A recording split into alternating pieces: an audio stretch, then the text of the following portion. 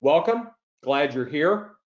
Honestly, probably out of all the technologies that I personally work with, Kubernetes is definitely in the top 5. Is one of my favorites. Okay, I've been working with Kubernetes since the early days.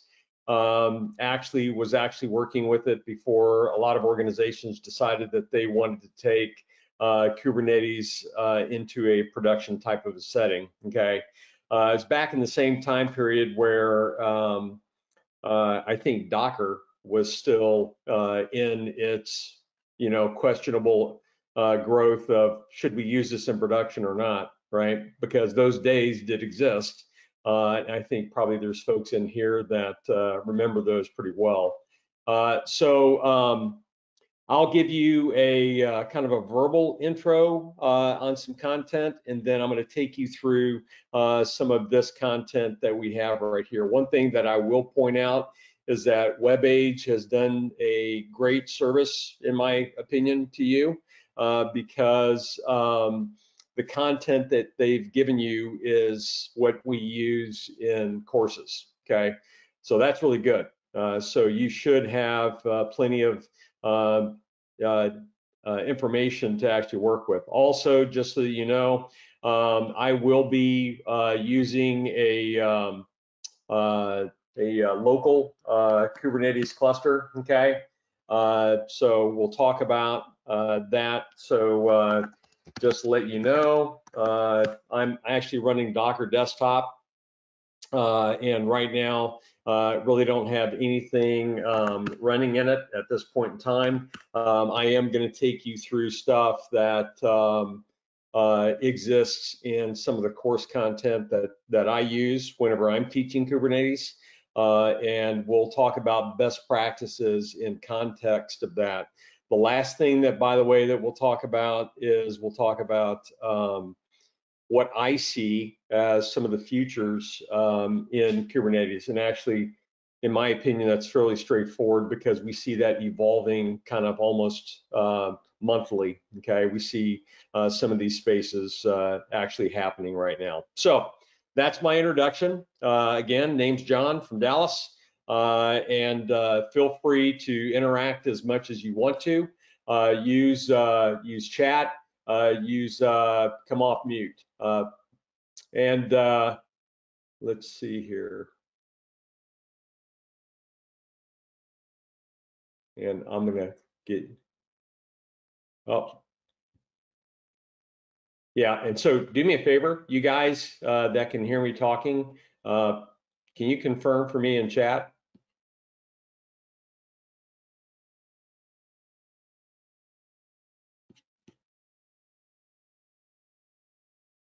Nobody wants to put anything in chat. Yes, I can. No, because we are not on mute.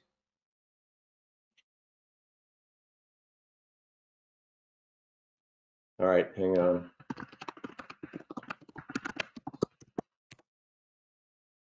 All right, so hopefully we're going to check on that.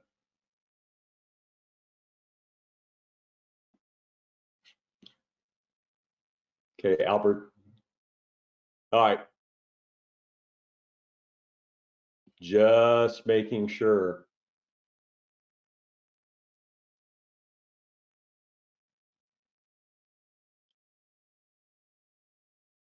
All right, I just want to make sure because there are folks out there, it looks like they have question marks next to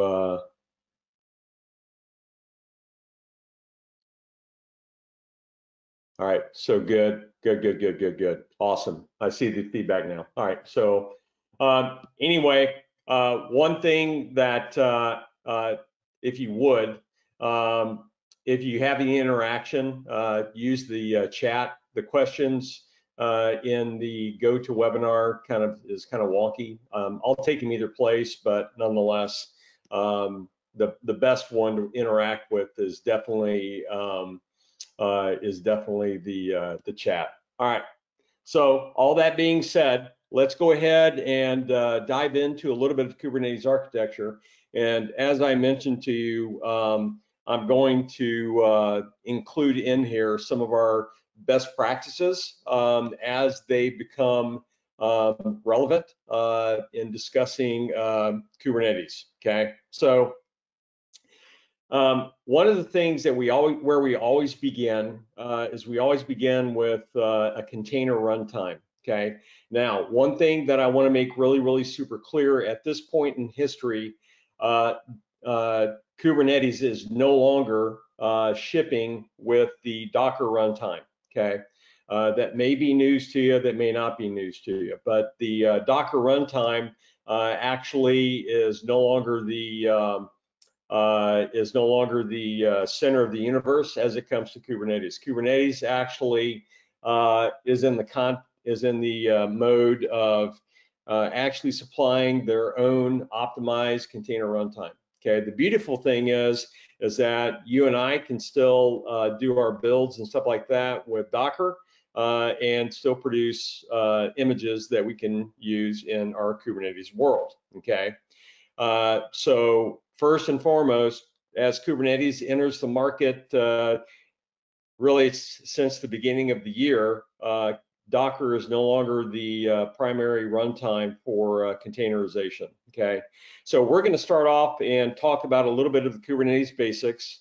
We'll talk about its components, and then we're going to talk about best practices in the context of that. Okay. So first and foremost is some basic definitions. Okay, as you can see there on my screen, Kubernetes is great for helmsman or pilot, which is very interesting. Okay, I haven't even gotten into the deep introduction on Kubernetes, and we quite frankly already have a best practice when it comes to enterprise Kubernetes. Okay. And that best practice for enterprise Kubernetes is actually utilizing a tool called Helm, H-E-L-M. Okay, so Helm fits right into that nautical theme. Okay, and is a tool that helps treat Kubernetes components as packages. Okay, I'm going to come back to this a little bit later on, but I always mention that whenever we talk about the fact that Kubernetes is already in that space of talking about helmsmen and things that are nautical. Okay, you'll notice the basic history of it, and most often associated with Docker. That's very true, though that is not the container runtime that Kubernetes is shipping with anymore. I think you get the idea. So the initial comparison that we often make with Kubernetes, and quite frankly with containers, is between virtual machines and containerization. The reason that we like containers so much is that they are so efficient. They're very fast. They start up quickly. Once I have an image for a container on my machine, to start up a new instance of it is very quick, and they're very lightweight. Okay, so if if I do a Docker run and I'll do it in the background, and I'll go ahead and use Nginx, right, like that.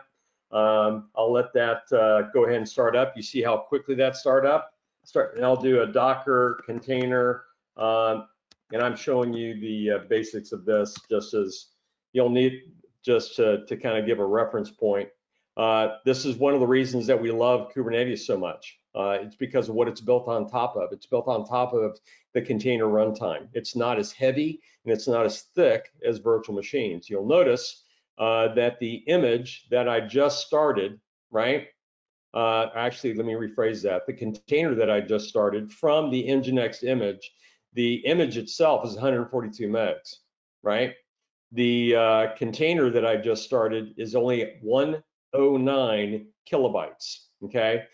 So if I say, hey, let's start up even another container based upon that same image, you're going to notice that both of them, as far as the additional size that they take up, is 1.09 kilobytes. They're both using and leveraging a shared image, okay? So quite frankly, this is a significant benefit for container-based technologies. Okay. Now, as the story goes, and actually, I'm trying to just essentially quickly clean up on it. 8CE 843B3. Let me see if that takes care of it. There you go. Just trying to keep things clean.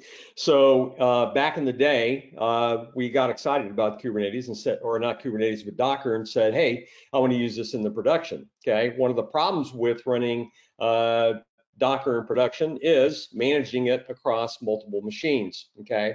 So Docker has a very nice networking capability. All containers that you start up on the same machine are in the same network.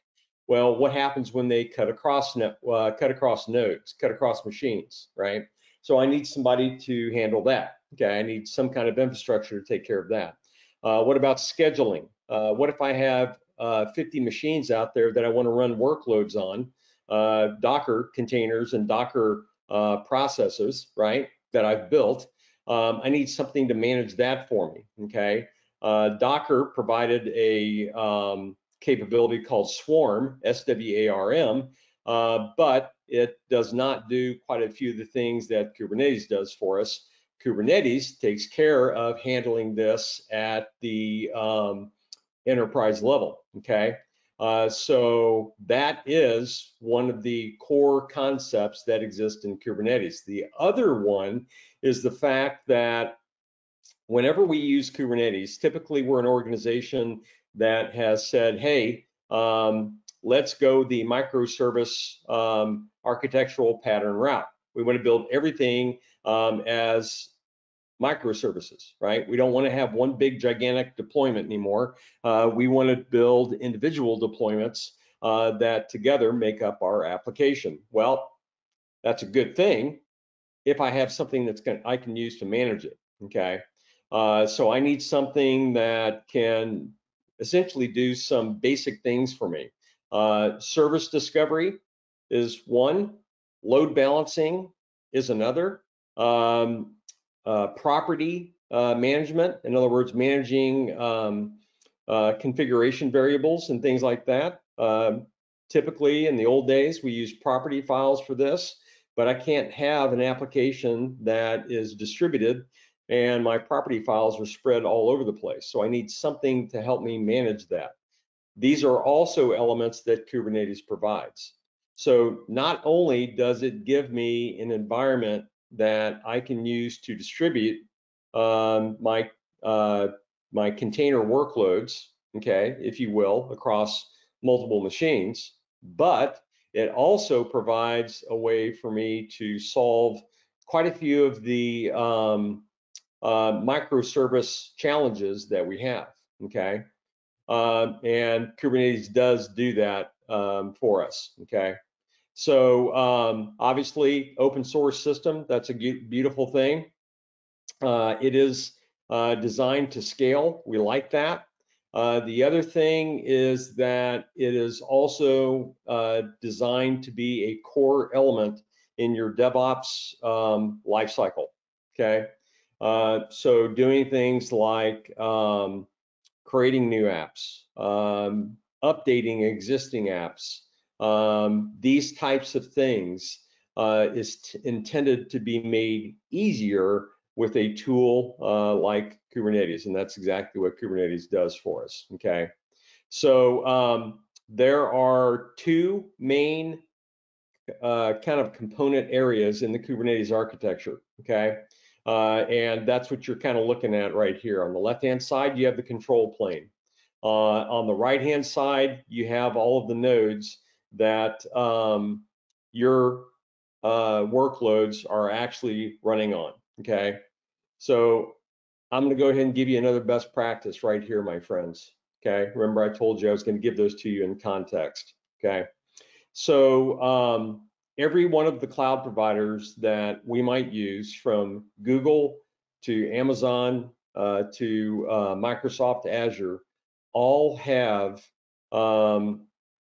native Kubernetes services that they provide to their customers. Okay, so I can go out to AWS and I can actually create an EKS cluster, which is a Kubernetes cluster, and Amazon will supply the control plane for me, and then I personally, from my account, will pay for all of the nodes that I need in that cluster. Okay. Why do I even bring that up at this point? Well, the reason I bring it up is because this control plane, if the control plane goes down, then you cannot manage your workloads. Okay, and so the control plane needs to be up.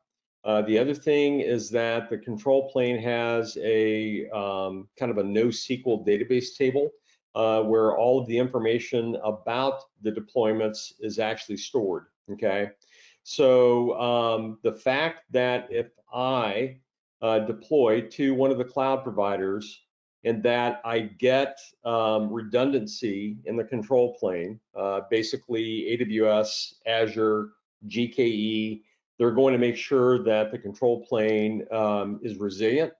That's a very, very good thing for me. Okay, I really don't want to manage that on my own and have to take care of it for me, or have to take care of it by myself in my own data center. So one of our best practices truly is use a cloud provider's Kubernetes implementation. The beautiful thing about it is that if I'm using AWS's EKS, and then later on we decide that our company is moving over to Azure, then I can take my Kubernetes-based workloads out of AWS and I can deploy them into Azure's AKS without skipping a beat. Okay, the only main conversion that I'm going to have to worry about at that point is going to be with my data. Okay, so I guess that's best practice. What number 2 is use a cloud provider. Okay, the other thing is that all of the cloud providers now are providing the capability that rather than having a virtual machine for each one of my nodes in my Kubernetes cluster, we can now use the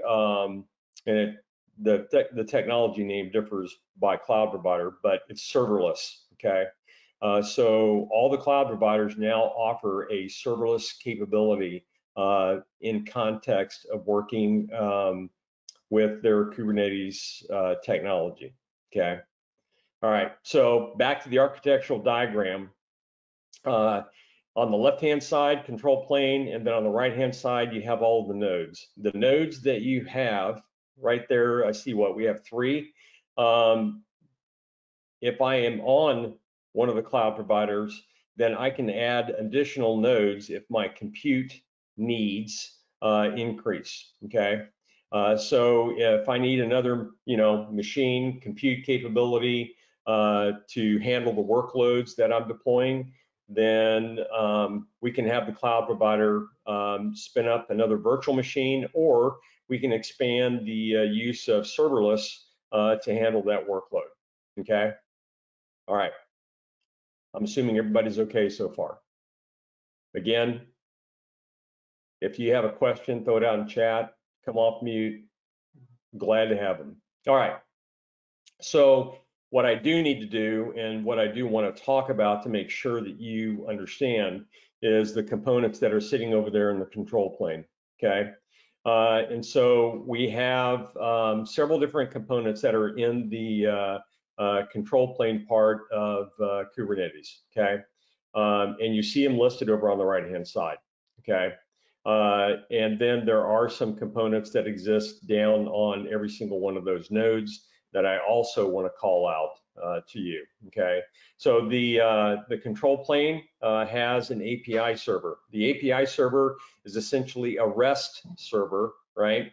That handles API calls from your command line client or from Helm to manage and handle your deployments. Okay, so the API server is kind of central to the Kubernetes world, and you'll see it real faintly right there. Okay. You also have the if you're deployed in one of the cloud providers implementations, okay, you have a cloud controller manager. Okay, you'll notice that it is listed as being optional. What the cloud controller manager essentially does for us is it integrates Kubernetes with your cloud provider. Okay, so if Kubernetes identifies that there's no more space left, processing and memory wise, to actually deploy a brand new application, then it can send a signal to the cloud provider to spin up a brand new virtual machine or allocate more serverless capabilities to handle the workload. Okay. Something else that comes into play about that's running on the control plane is what is called the controller manager. Okay. Now, Kubernetes by default is a declarative model. Okay. So if I was to go in and look at one of the deployments that I have, you'll notice it's all YAML. Okay, and I think that those of y'all that have worked with Kubernetes, you know this. Okay, but the reason that this is a good thing for us is because these YAML files are basically describing the deployment that I want to be created on my Kubernetes cluster. Okay, and so what the controller manager does that we're talking about right here, essentially what the controller manager does is it makes sure that what is actually running in your cluster is what you said you wanted. Okay, so it's basically constantly looking at your manifest in comparison to what is actually running out there. Okay, and in the event that you change something, okay, then basically the controller is going to make sure that that change takes place. Okay. Let's see, Shalish, you're asking a great question out there, my friend. Yours is when you say KH native servers provided by a cloud provider, does it mean that there is no additional charge to use this? So and I'm glad you asked that because we want to make sure that this is really clear. When it comes to Kubernetes in our cloud providers, we're usually not charged a whole lot for the control plane, okay? Because quite frankly, the control plane it has some components that are fairly straightforward for Amazon or Microsoft or Google to actually host. What you and I are charged for is the compute, right? So I think that their accountants have done the math to basically get the idea that if we give you some breaks in the control plane, we'll more than make up with what you spend on compute when it comes to Kubernetes. So great question, great question. All right. So the controller manager, we just got through talking about what that does, okay? So one thing I want you to understand about the infrastructure that Kubernetes basically implements, it is very much a loosely coupled infrastructure, okay? So the API server receives the requests from the client, okay? So whenever I do, something like, a Kubernetes command where I'm getting a list of everything that's out there, that's making a call against the API server, okay? So the API server receives the communication that's necessary from the components that make up the system. Each one of the other components has a specific role that it plays, okay? So you'll notice that the cloud, actually the controller manager, which is this guy right here, is responsible for making sure that your manifest files that you've deployed in the Kubernetes match what is actually running out there. Actually, let me say that a different way. It makes sure that what's running out there matches your manifest, okay? Because your manifest is basically the contract. You're saying what you want, okay? And the controller manager makes sure that what is running on the cluster matches that manifest file, okay? All right, everybody good? I'm taking it, awesome. All right, so based on that, there is got to be a place where information about the deployments that you've made are actually stored, right? Well, that's what etcd is used for, and that's what this one is right here. etcd is essentially a really fairly straightforward NoSQL table that holds all the information about what manifests have been submitted and what their current status is on your Kubernetes cluster. Okay, so basically, it's your persistent store that Kubernetes uses for management purposes. Okay, all right. Last but not least, on the control plane is that one at the bottom. It's called the scheduler, okay, right before the control plane. So the scheduler is responsible for determining where the workload that you're submitting is going to run, okay? Let me go ahead and inject best practice number 3 for you then, okay? So if the scheduler has the capability to choose any one of the nodes that is a part of my Kubernetes cluster to run your workload on, okay, it means that at another point in time, if let's say your workload has a problem and it goes down, then the scheduler could be called upon to reschedule your workload onto a different node, okay? You want to build your services that you're going to host in Kubernetes in a stateless fashion, okay?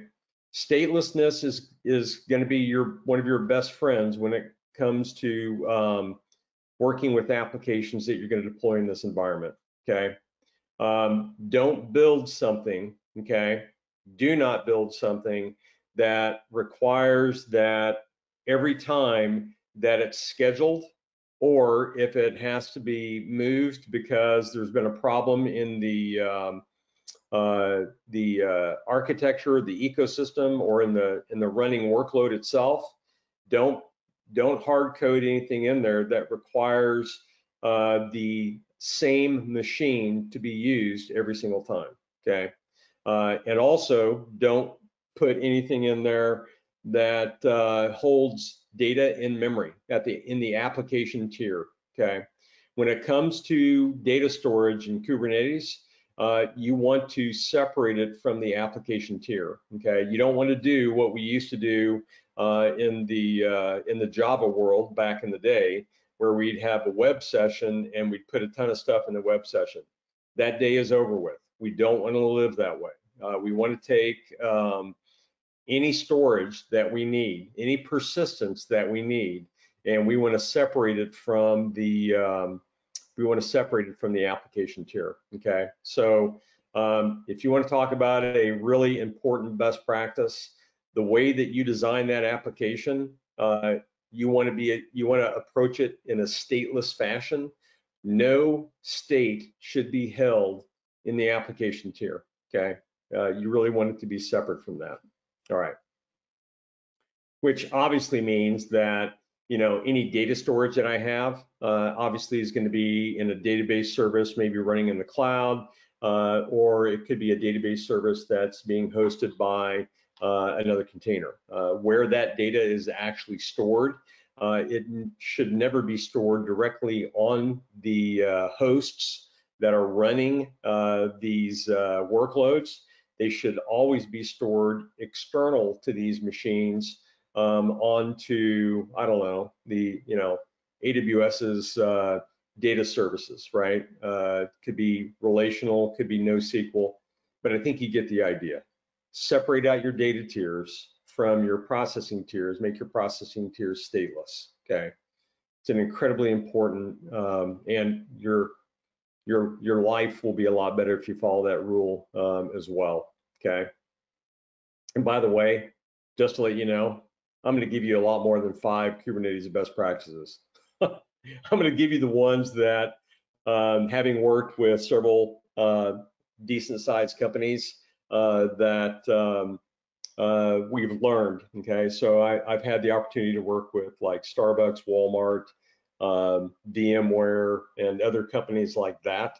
I want to make sure that we take the best practices that came from those companies and we actually bring them in to our discussion right here. All right, so I've talked about the API server, talked about the cloud controller, talked about the control manager, talked about the etcd, which is our storage, and I've also talked about the scheduler, okay? And remember, what the scheduler's purpose in life is to determine where your workload is going to run, okay? And we'll talk more about components here in a minute. So those are all elements that are running on the control plane, okay? So basically, they act as the controlling elements that basically are used to manage the workloads that you have running on Kubernetes, okay? Now, on every single one of the nodes that is a part of your cluster where the workloads are actually running, okay, and I want to make sure that we're real clear about this, your workloads will never run on the control plane. They'll never run on the master server, okay? They will always run on one of the nodes, okay? And in order to facilitate that, the node has a couple of elements that are running on it to make that possible, okay? The first element is called kubelet, K-U-B-E-L-E-T, okay? Basically, kubelet acts as an agent for the Kubernetes world, okay? And I'm going to walk you through kind of a workflow on how the scheduling happens, and you'll see where kubelet comes into play, okay? But kubelet is running on every single node inside of your K8's cluster, okay? The other thing that's running on those nodes is a proxy, okay? A proxy service is there to manage networking because might as well talk about it, right? It's important to understand the way the networking is done in Kubernetes, right? Is that if you remember the containers in Docker, every container can be seen by other containers when they're on the same network, okay? And that network can cut across hosts. Well, Kubernetes operates no differently than that, okay? So in order for routes from one component, one workload running on one node to be routed to a workload running on another node, okay, there has to be some type of mechanism that makes that routing information available and makes that routing actually possible. And that's what the kube proxy actually does, okay? So those are all your components, my friends. And what we have 3 best practices in so far, not bad for the first 40 minutes, okay? So let's keep rolling. All right. So if you're looking for a list of best practice, or not of best practices, but about the components that are within inside Kubernetes, this is a great list. And guess what? You're going to get some more best practices out of this list. So cluster, basically, We're going to have possibly a couple of master nodes if I'm hosting it myself and I'm trying to develop redundancy. If I'm operating in a cloud provider's implementation, the cloud provider takes care of that redundancy for me. And we also have the worker nodes. The worker nodes, want to make sure you're really clear on that. Worker nodes is where your workloads, your code that you've written, that you've packaged is actually going to run, okay? All right, so that's the entire thing. That's the entire, cluster itself. The master node, which is our control plane, basically is the management infrastructure for K8s, okay? The worker node, okay, which is either going to be a virtual machine. Obviously, if you're in the cloud, it could be physical if you're hosting your own cluster, or it can actually be serverless. Basically, is where all of the workloads that you have deployed are going to be. Okay, all right. Now, when it comes to Kubernetes, as most of you probably know, we do not work with containers. We actually work with pods, POD, okay? A pod usually abstracts one container, but it can be more than that, okay? So a pod can manage either one container, right? One Docker, if you will, container, or it could be multiple of them, okay? And basically the pod is going to be created and managed by Kubernetes, okay? So if you want to see, if you have not seen it, this is what a manifest file looks like for a single pod, okay?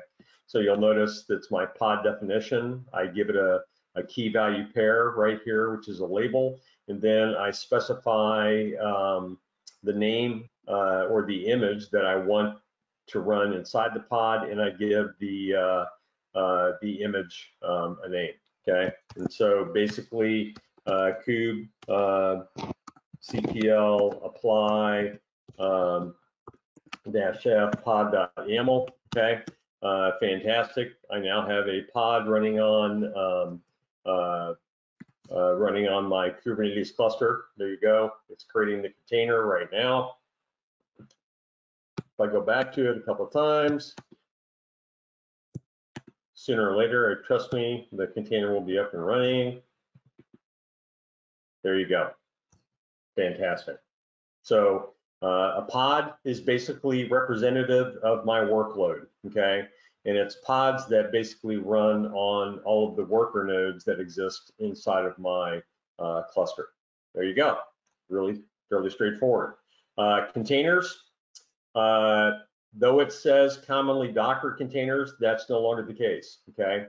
One of the discussions that that we kind of targeted for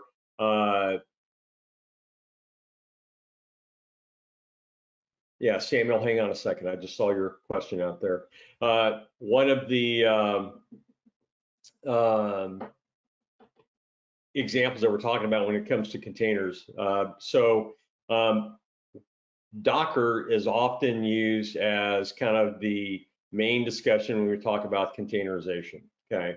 But as many of you probably already know, it is not the only game in town as far as container technologies.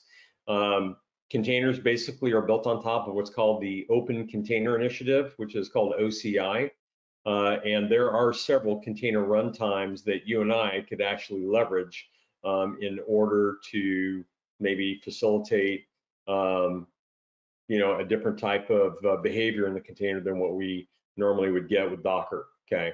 So I can still build everything with Docker. The images that I build with Docker are OCI compliant, and I can pretty much run them on just about every container runtime.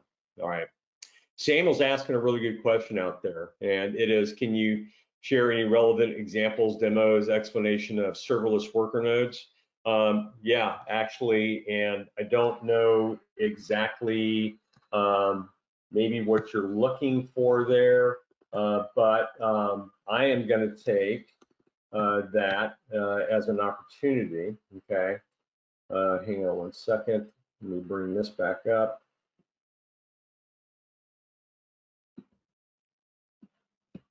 All right.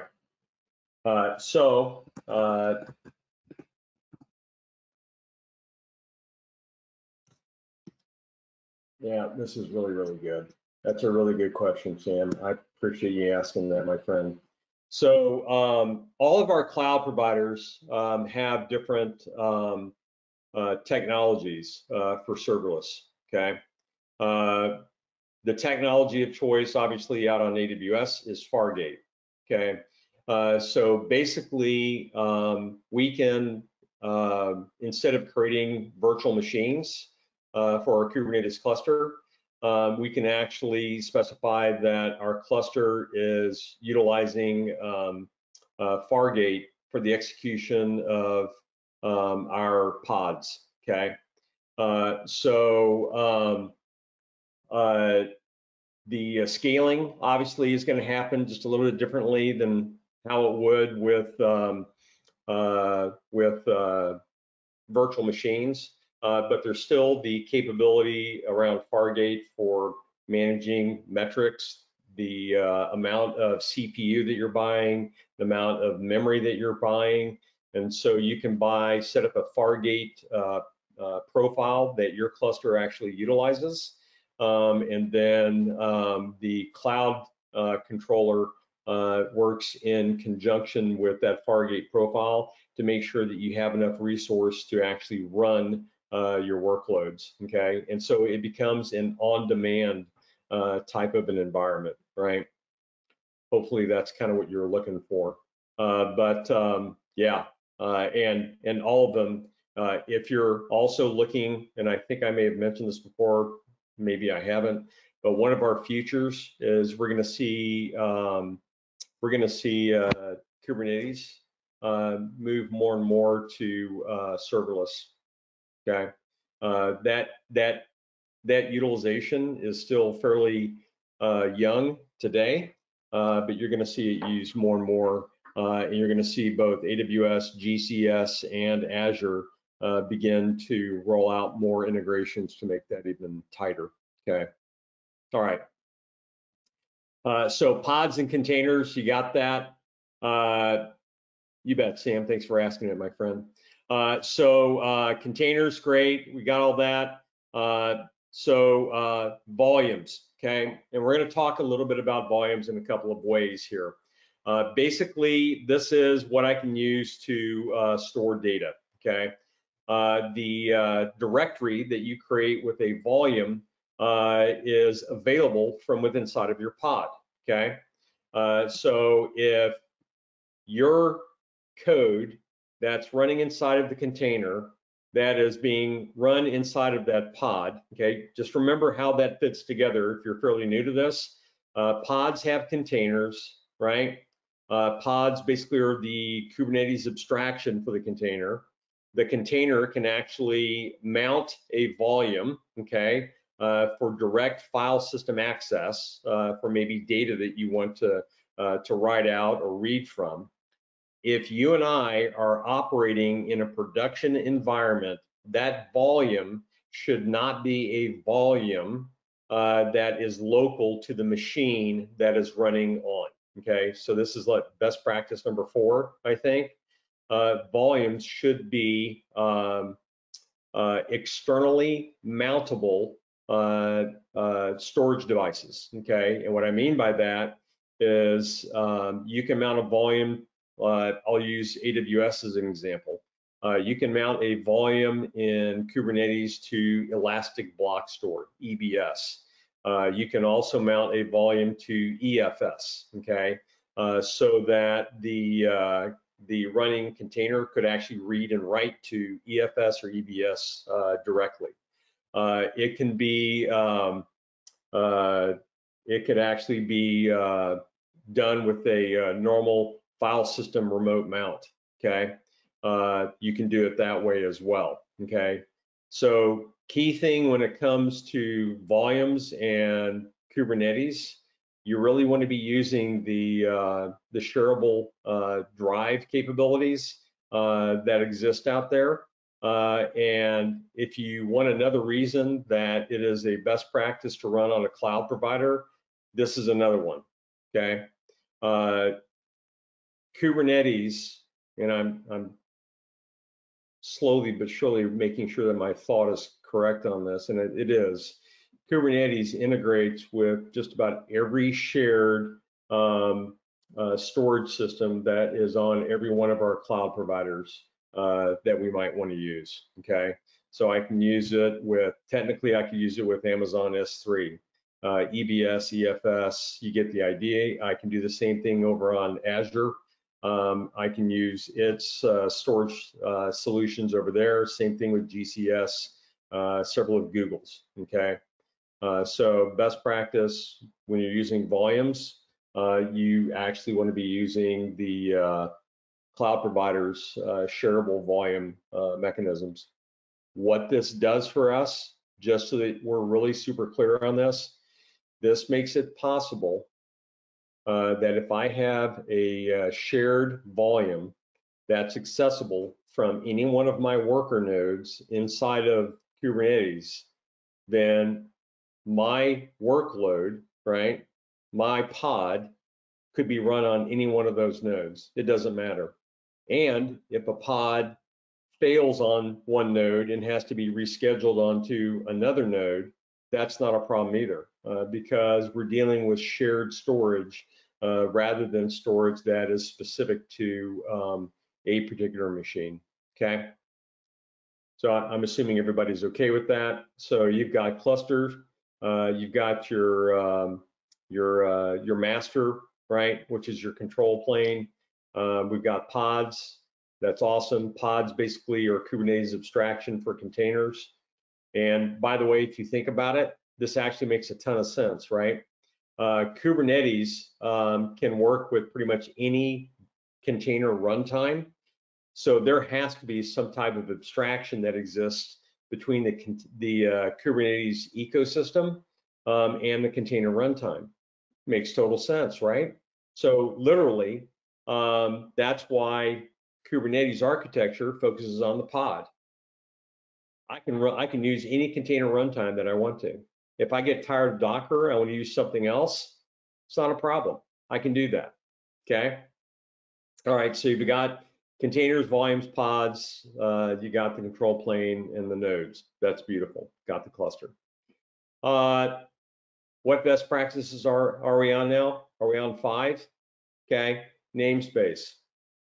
Okay, so by default, okay, whenever I have a cluster, okay, by default, there are a few namespaces that are actually created, okay? And just to make sure that we're all on the same page with this, essentially a namespace is, if you will, a virtual cluster, okay?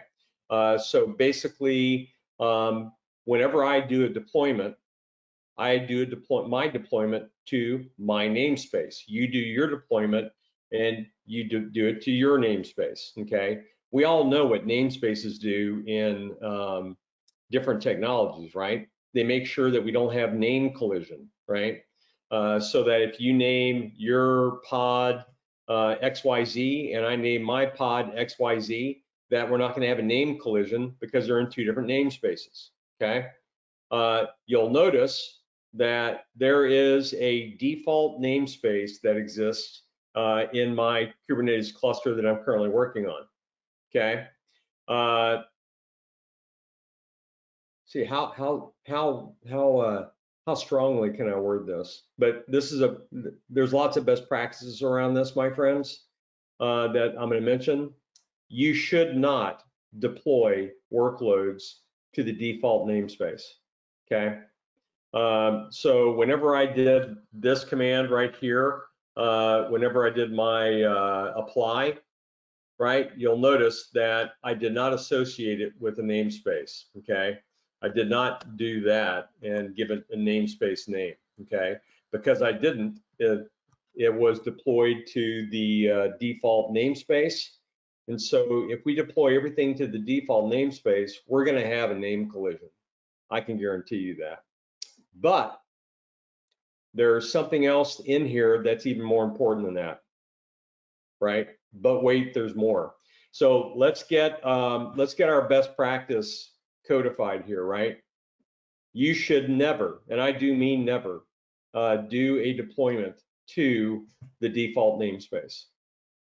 All of our deployments inside of our organization should be done to a specific namespace. There are many reasons for this, okay? One of the reasons is because I can associate security at the namespace level inside of Kubernetes. So I can make it so that only certain people that are part of a certain group can access that namespace. And then I have some more granular security on top of that, where I can specify that, you know, maybe you can list all of the components that are in the namespace, and maybe I am the one that can actually make changes or create. So we have the capability to set security at the namespace level. Okay, we'll talk a little bit more about kind of that security components here in a little bit, but you get the idea. Use namespaces. Okay. All right. Something else that I want to mention at this point: whenever you deploy your workload, okay, which essentially ultimately is an image, right, to Kubernetes, your pods, the container that your pod is managing can use as much of the resources that are on that machine as you allow it, okay? Remember, when it comes to Docker and Kubernetes, there is no hypervisor, okay? There's no virtualization of memory and CPU. The pods running their containers on your nodes inside your cluster have full access to the resources that are running on that machine, okay? So what you and I can do at the namespace level, we can set limits. How about that? And this is kind of an important concept when we're dealing with the enterprise. So what it does is it allows me to create a namespace and maybe identify that that namespace can use up to 20% of the cluster's resources, whereas another namespace may be able to use 40% of the cluster's resources. You know what I mean? So I can manage resource utilization across namespaces, and I can do that at the namespace level. Very, very, very, very, very important. Okay. All right. And you guys are more than welcome to throw any questions that you have, you know, out there at any point on any of the stuff that that we bring up. I just want to make sure that everybody's clear on that. All right. So now that you have yet another best practice, right? Use namespaces, okay? That namespace is a very important element for creating a separate place for your workloads, okay? All right, Sam, good practice, utilize namespaces to separate deployment environments. It can be, yes. So Sam, taking that a step further, I'm assuming that we're talking about dev, test, prod, right? So there's two ways that I can do that, that I can separate out dev, test, and prod, right? Is I could create physically different clusters for that, okay? And that's fairly straightforward to do in the cloud environment. Or I can have one cluster, and on that cluster, I have different namespaces for, you know, dev, test, and pre-prod, right? Usually I'd want to make prod a totally separate cluster, but yeah, that's not a bad way to leverage namespaces, right? It's a great question. Great question. Keep things separate, and that's what it does for me. And by the way, in Kubernetes, Kubernetes really does not have a hierarchy of components. Okay, so there's no nested component type of hierarchy that we traverse when we're doing or when we're looking at logs, performance, all that kind of good stuff. So using namespaces can be a good way to do that. So pretty much all of the monitoring utilities that we might want to use within inside of Kubernetes, pretty much all of them allow us to monitor at the namespace level within inside of the cluster. So that's a good thing. So I can monitor individual as well as namespace. Okay. We have a couple of other items that are really kind of important for us. The first one is the label. Okay. And the label is a very important element. Okay. And I'm gonna walk you through a demo of that, how we use them. Annotations, basically metadata that we can associate with objects, okay?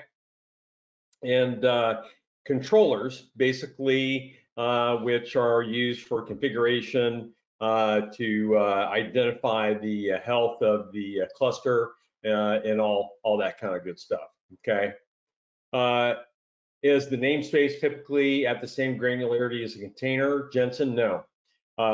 Think of it as a namespace has multiple pods that are running in it, and each one of those pods are running their own containers, okay?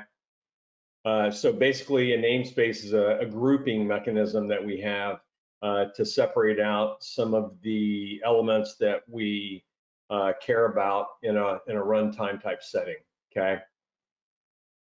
So Kubernetes, as of the beginning of the year, okay, I think Kubernetes actually is utilizing their own runtime. There was talk about, Kirk, about continuing to leverage Docker just because Docker wanted to keep their, obviously hand in the center of the market.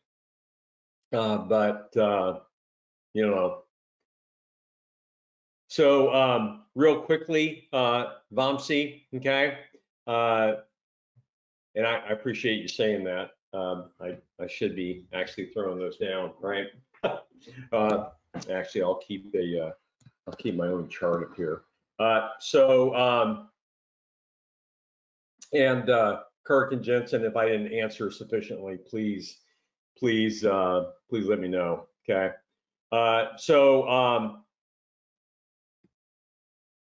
And Vamsi, I'll come back real quick. Namespace is isolated. Pods in one namespace restricted from networking with parallel namespaces. The answer to that is no, they're not. But we can provide security for networking across namespaces. How about that? So they're not 100% isolated, but they can be, okay?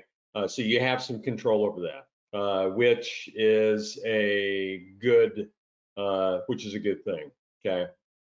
All right, so things that I've mentioned so far, probably the most important one, the most important best practice is the use of a namespace, okay? So under no circumstance, and I think I can be that strong with my words on it. Under no circumstances should a production deployment ever be allowed into a non-namespace type of environment. As a matter of fact, to give you a perfect example of infrastructures, Walmart basically ties the namespace with the Active Directory group that the developers that are building the application are associated with. Okay, so that's how the security is actually correlated between the two. Okay, so namespaces are actually critical, and they are very important, and they're also important from a resource utilization management type thing. Okay. I also mentioned volumes. Okay. In that volumes, excuse me. So volumes are basically ways to mount drives where I can actually read and write data from the container that's running inside of a pod. Okay. So one of our best practices is, and actually, let me make sure I notate this too. So one of the things with volumes in the cloud provider setting is utilizing the network manageable options that we have. EBS, EFS on AWS. You have same type capabilities existing out there on Azure, as well as Google Cloud as well. Okay. The other, I would say, it falls in line with a best practice is going to be basically leveraging a cloud provider. Okay, and the reason is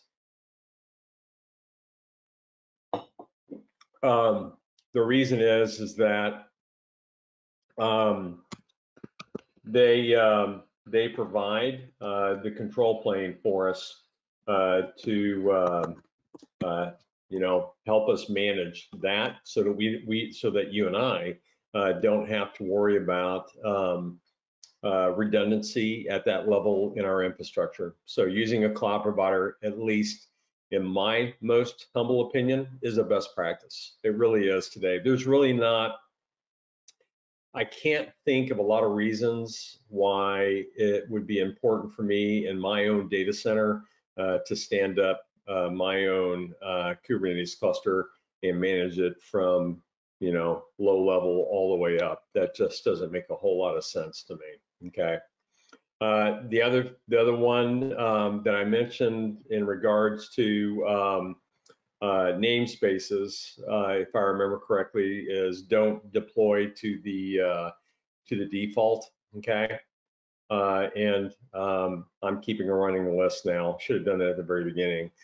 There's a lot of best practices, right, that we always bring up. At least I do when I'm working with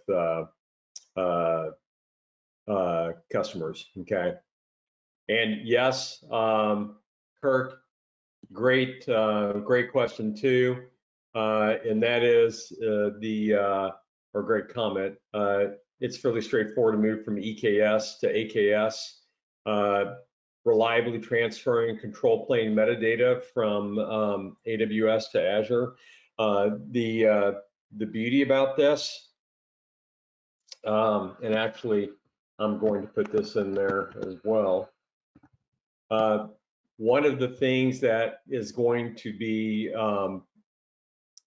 helpful regarding the metadata, okay, is the metadata is transferable. There will be some of the manifest files, the YAML that you're probably going to have to modify because the technologies on, let's say we're moving from AWS to Azure, the technologies for storage are named differently on Azure, right? You get the idea. But when it comes to the metadata itself, that metadata is going to be recreated whenever you actually deploy your YAML files onto your new environment. So if I'm moving from AWS to Azure, when I take my YAML files that I use to deploy to AWS, and now I deploy them onto Azure, it's going to recreate all my metadata for me. Okay. As far as moving persistent information, you know, that may exist on one to the other, that would be a a cloud provider type of mechanism. Okay. All right. I don't know what the beep beep is, Jonathan. I promise you, it's not a sound that I'm making. Okay. But the other piece that I'm going to mention in there too, Kurt, is early on when we kind of kicked off discussing about K8s, was talking about the fact that Kubernetes has a relationship with boating, right? Helm, using Helm, in my most humble opinion, in the enterprise, is a best practice, okay? And the reason is because Helm is going to assist me in taking all of my metadata and moving it in the event that I need to do that, okay? I'll come back to Helm here in a minute, okay? And we will we'll take a look at what it does for me. So, all right. So we've got labels, annotations, basically controller components. We've talked about those, okay? We've talked about, I think, the fact that a cluster is a set of virtual machines. It could also be serverless, okay? Master node determines where and what is run on the cluster, okay? I'm gonna walk you through that real quickly in a minute here. And the cluster is configured via kube control, okay? It can also be configured through the Helm command. And I'm definitely jumping ahead of myself at this point, my friends, but you've seen me use kube control, and it actually communicates with the cluster and makes sure I have management capability to do anything I want, okay? Helm also will do the same thing, except Helm actually gives me a capability to work with repositories, and you'll notice that I have several different repositories that Helm works with. So I'm going to come back to this in a minute, okay? But Helm is a really, really super important component, right? Kube control is the main command line that we use to interface with Kubernetes, right? But Helm has slowly but surely become the package manager of choice, and I'm going to walk you through that, okay? All right. So let's talk about one thing that I mentioned too. That's going to be, I think, is going to become important maybe later on. And if I can, I want to make the comment that understanding the basics about Kubernetes is obviously important to actually utilize the framework, right? Understanding the intricacies of the components is going to make you a better user of them, okay? You're going to have a better understanding of them. It's going to help you utilize the infrastructure even more, okay? So I guess where I'm going with that, well, the reason I bring that up is that oftentimes I have folks that come into stuff like this and they're looking for the magic tip. And quite frankly, there's not a whole lot of magic above and beyond the fundamentals, but you become a better user of the infrastructure the more you know about it, okay? All right, so if you'll remember our master components, okay? The kube API server, which is essentially what kube control talks to, okay? So whenever I issue a kube control command like that, it's talking to the API server to issue that command. The controller manager basically makes sure that whatever you deploy is deployed correctly. etcd, if you remember, is cluster state. And the kube scheduler basically it makes sure that things are scheduled onto the cluster. Okay, you can have more than one master node. Only one of those can be active at a time. So let me walk you through how scheduling takes place. So I issue this command where I do a kube control apply -f and then maybe service.yaml. Okay, that's one of the YAML files. So what is the flow and how this happens? That's a great question. So the first thing that happens is the kube control command is talking to the API server. And so whenever I issue that command, an entry is then put into etcd that has all of the manifest information, right? And then it also has a field that represents and states what node that manifest is running on, okay? So in the beginning, okay, the node that my workload is running on is going to be blank, okay? So what the scheduler does on a regular basis is it will pull the API server asking for entries in etcd that do not have a node identified where it's going to run that workload.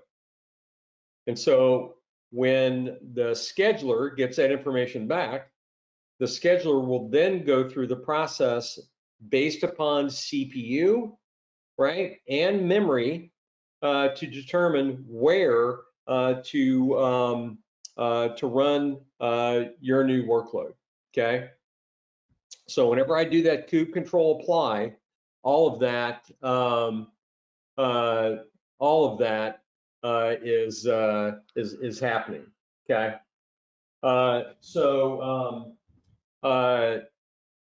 Once the scheduler finds a adequate node to run it on, then the control manager will, or actually, excuse me, the scheduler will fill in the host name, okay, that field, and then the process that will actually deploy that workload onto the machine is initd. Okay. If you remember, we actually saw those components back here. Okay. Or excuse me, not initd, kubelet. Kubelet on that node is going to see that the deployment field was filled in, and so it will kubelet deploy the pod on that node. Okay, so that's the process that Kubernetes goes through whenever it is doing any type of deployment. Okay, so you see how you actually can see how loosely coupled this architecture is, right? And anytime a workload is going to be scheduled, okay, anytime a workload needs to be placed on a node, it is always going to go through the scheduling, 100%, whether it's a new deployment or a deployment that had problems and is going to be redeployed. All right. So I'm not going to go through that piece, right? I want to come back to some other stuff here in a second. The nodes, basically physical, virtual, right? Virtual machines we've talked about. Those could be Fargate. They could be the pod. Okay, pod is very important. Pod is our unit of work in Kubernetes. Okay, it is one or more containers are running inside of a pod. Want to make sure that everybody's good with that. Okay. The normal ratio is 1-to-1. Each pod gets a unique ID, okay? And it is the way that the containers in my deployment are going to be managed, okay? The pod gets an IP address, okay? It's not at the container level, it's at the pod level, okay? And the reason that we use pods for grouping, or Kubernetes does, is multifaceted, okay? And part of it is decoupling, okay? And quite frankly, it really is straightforward. Okay, all right. And I'll leave it open to you guys if you have any additional questions. I want to make sure that you get those out here. Okay. Now, right now, I have a running pod sitting out there in my Kubernetes cluster. Okay. So I'm gonna go ahead and get rid of it, okay? I'm gonna change this up so that I can use deployment, okay? You want another best practice, okay? Use deployments, okay? So the reason is I'll show you, okay? So VI, let's look at the deployment YAML that exists out here. So basically what a deployment does is it rolls up all the configuration elements that exist inside Kubernetes, okay? So it allows me to work with labels, which we're going to talk about here in a second. It also allows me to specify replicas. Okay, I'm going to pause on that. So what replicas basically are is number of instances.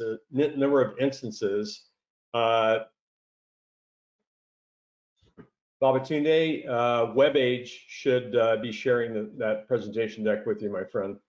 Okay. So replicas are the number of instances of that pod. Okay. So replicas basically are the mechanism for scaling a deployment in Kubernetes, okay? And I'm going to change this back to, well, hang on a second. Let me look at something real quick. Whoops. All right, let me look and see if I should still have my two out there. No, don't. Okay. So you'll see in this deployment, I'm going to change the image to 1.0, okay? So it's a standard deployment in Kubernetes. Nothing totally 100% magical about this, okay? So that's beautiful. I'm going to go ahead and save it, okay? Now I'm going to do kube control apply -f deployment YAML file. That's beautiful. Kube control get all, and you'll notice that it's going to start up my pod. You'll notice that it's going to create 5 instances of them. Okay, and so you'll see at this point I now have 5 instances of my pod running on my tiny little cluster. Okay, all right. So, and I'm part of this is fundamental kind of Kubernetes stuff. Part of this is going to be kind of best practices. Okay, so what I want to be able to do is I want to be able to access this application, right? Obviously. Well, I can't do it by default because pods are private, okay? They're on their own network and they cannot be accessed from outside the pod. So in order to do this, I need to use a service, okay? So if I look at my service, how is a service associated with a pod? Well, a service is associated with a pod through the selector, okay? Or even better to put it, it's through the key value name that we give the pod, okay? So if you want to go back and look at that, and I'll look at deployment, notice what the label is, app equals nginx.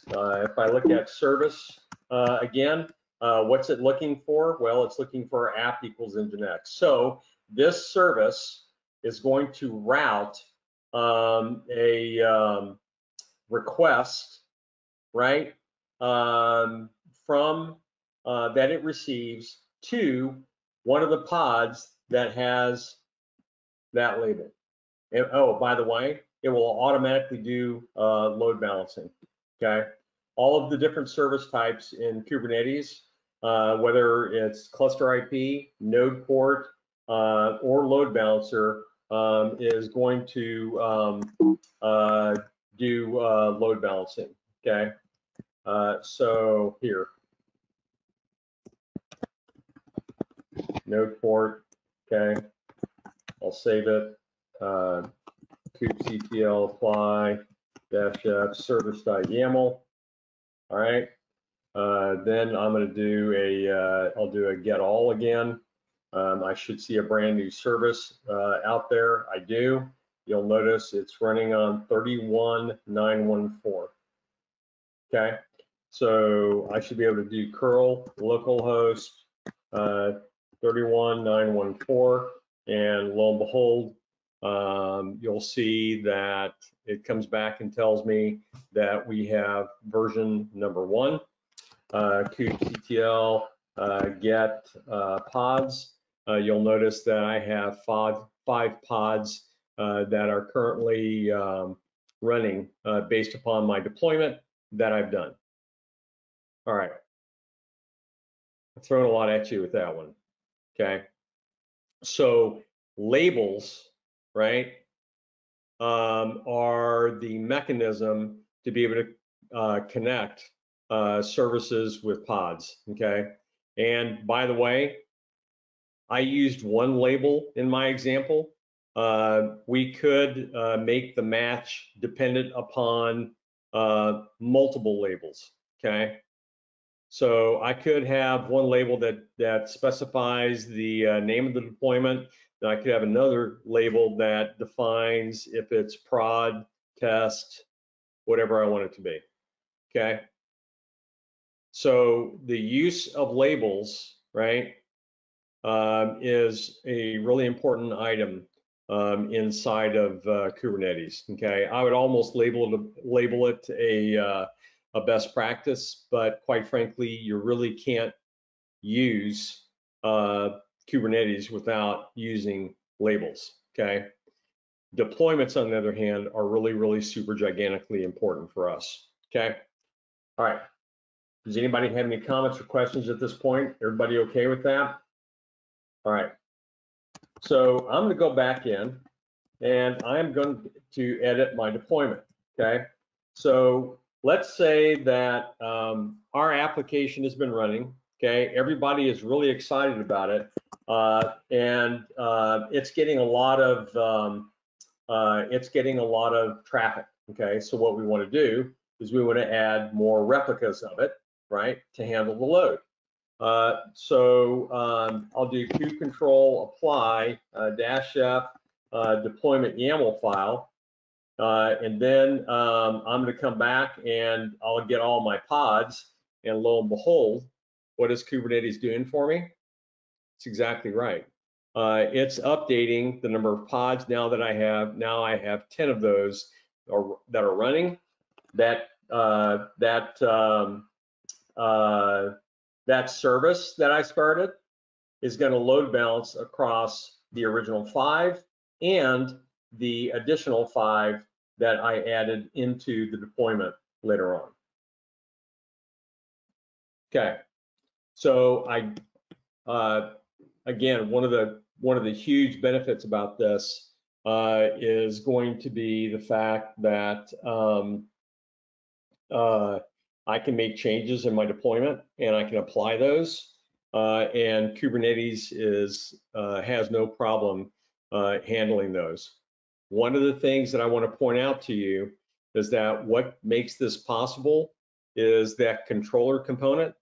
Whenever I made the change to this deployment, right, to this YAML file, basically the controller saw the change and said, oh, we went from 5 to 10. And so basically it makes sure that there are 10 that are running, and it will basically put entries into etcd. Then the scheduler does its job to find the location to actually run those additional 5. okay? So I don't know if you're one of those people that have ever stayed up late doing a deployment in production. This is going to make life a lot easier, okay? So kube control, undo deployment, and let me see, I think I've got it backwards.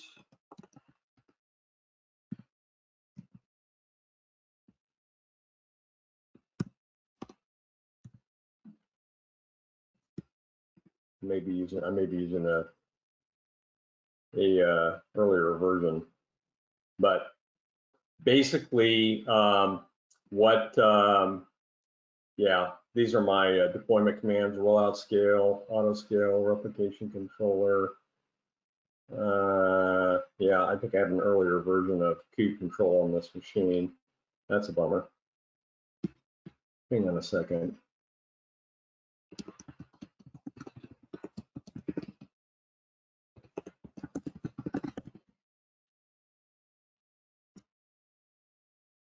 Shouldn't be a problem.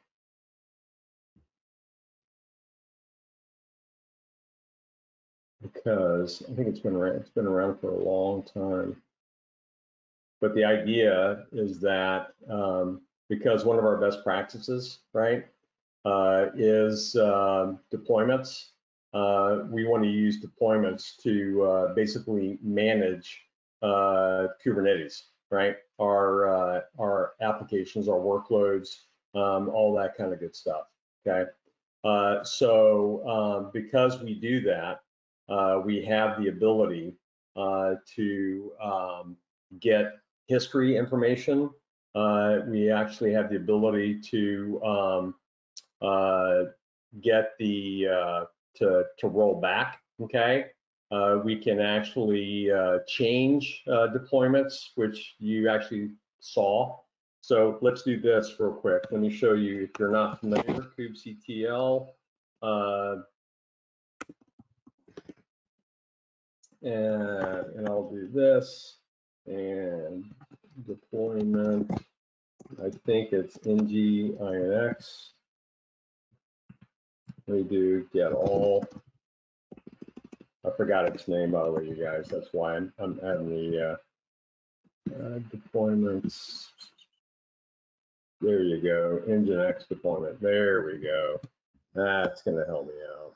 There we go. So basically what it does, it gives me status information, okay? So I can actually check to see what has and has not, okay? If I do a describe on it, it's going to give me information about, you know, the details of it. And I should be able to,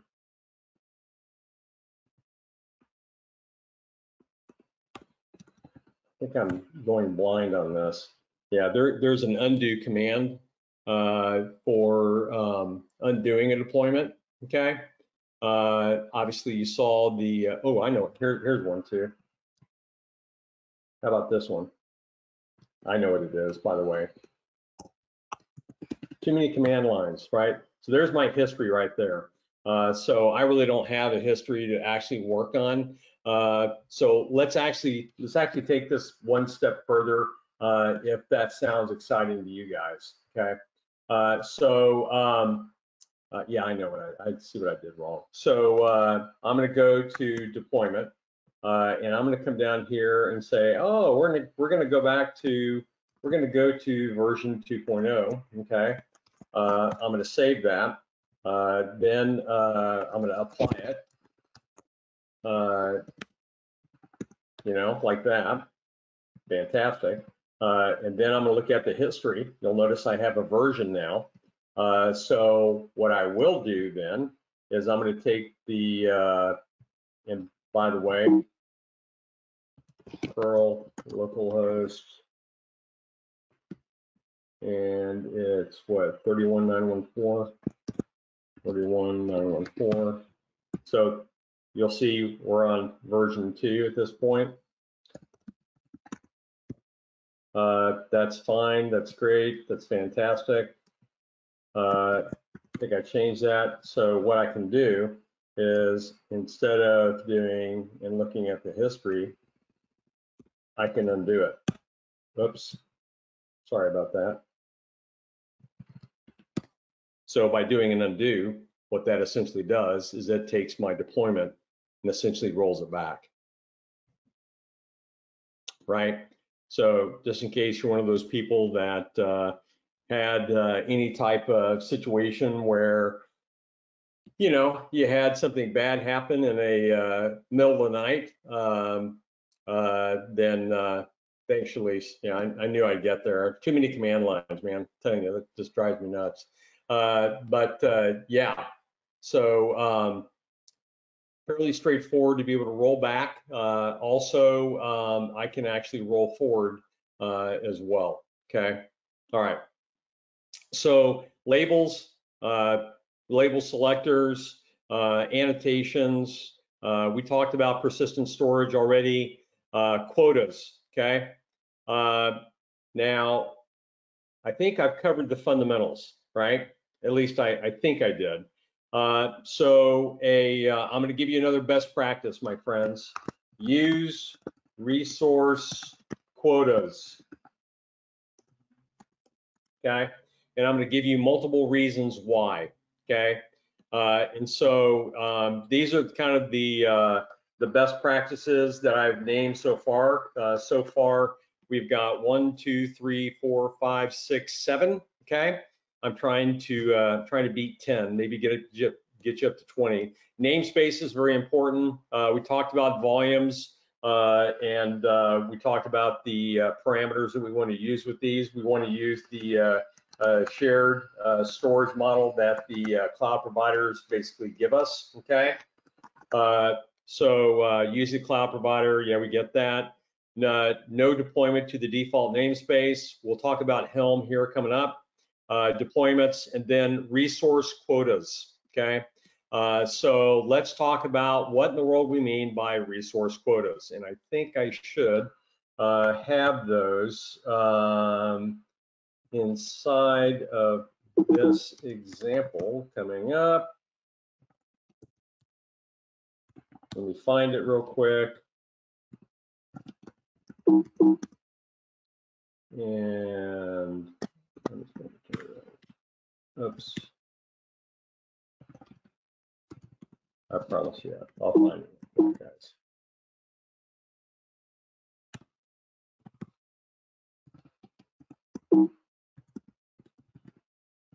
Ah, there we go.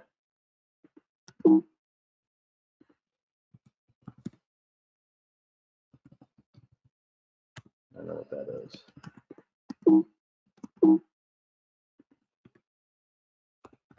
I hate it when it does this, because then I get to go do this. Bear with me, bear with me.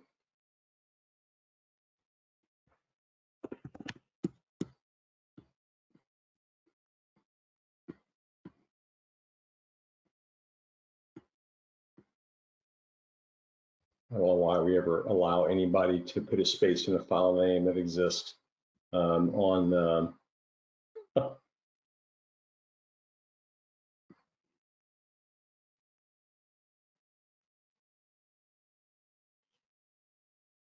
there we go. All right, so we've talked about deployments, all this kind of stuff. We want to talk about resource quotas. Okay, in this particular scenario, okay, we want to actually take a look at, and these are some more advanced concepts, and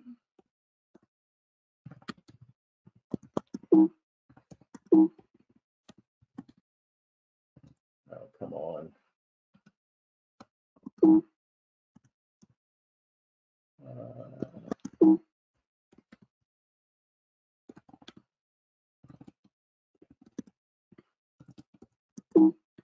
Yeah, I don't know why I'm having a hard time. What is it, Wednesday? Yeah.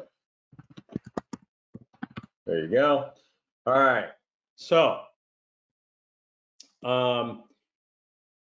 one of the beautiful things that Kubernetes gives us, and is literally a one of our best practices, is the capability to automatically scale. Okay, and in order to do that, we're going to need us, to leverage resource quotas. Okay, and if you'll remember something I said early on, and that is that the container that's running inside of your pod has full access to the resources that are on that machine. That means CPU, that means memory, that means disk, the whole bit. Okay. So what I really want to do is I want to set limits on what a particular container running inside of a pod can actually have access to. Okay, and this is an important conversation, my friends, from multiple angles. So this is one of our best practices: use resource quotas. And there are multiple reasons why we want to be able to do this. Okay, so you'll notice that in this particular section, there is 2 Nginx deployments with and without deployments. Okay, and I'm going to show the no limits first off. Okay, so this is a very basic deployment. You'll notice it has one replica. It's going to run Nginx, and then it also has a service defined in it. Okay, that's beautiful. Okay, so I'm going to go ahead real quickly and oops, didn't mean to do that. And I'm going to clean up my yeah.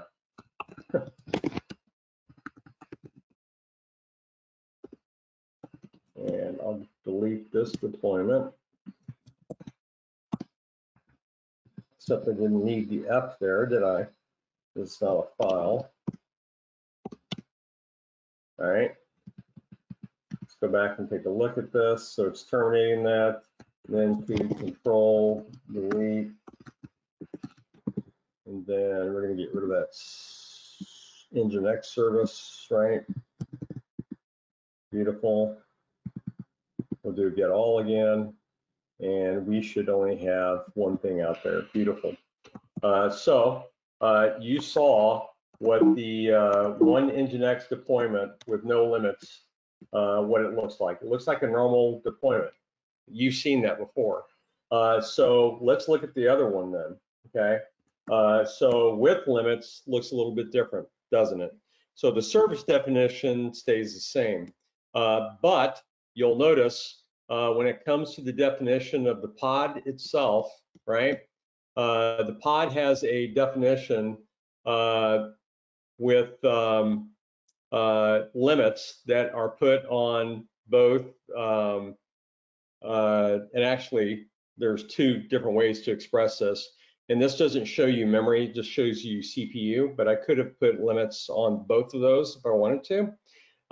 In this case, we're limiting CPU to 250, that we can request up to 250 space, but it can go only as high as 250. And by the way that Kubernetes does resource utilization like this is on fractions of a CPU. Okay, so that doesn't mean an entire CPU. That's like a quarter of a CPU. Okay, Shalish, I appreciate the question. The limits, which is really kind of weird, right? Apply to the container that is running inside of the pod. It's not at the pod level itself. Okay, so where pretty much everything else is focused on the pod, like networking, stuff like that.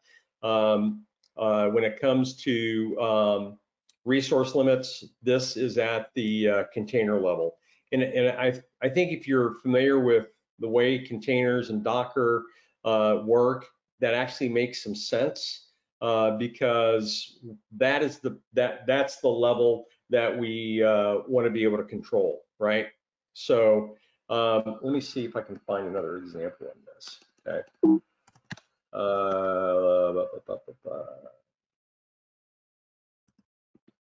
Oh, this is so good.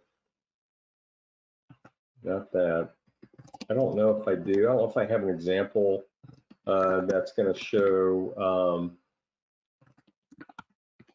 resources. Oh, there you go. How about that? So making sure that everybody understands resource quotas, right, are a best practice, okay?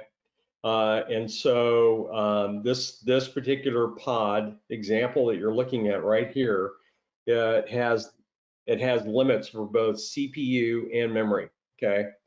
So it can request up to an entire CPU, or actually the limit is that can get an entire CPU.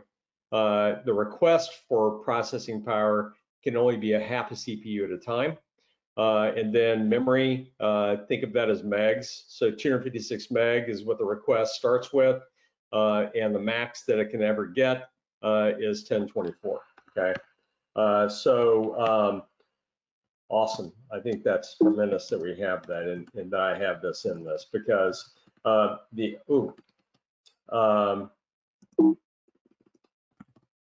since I'm in here,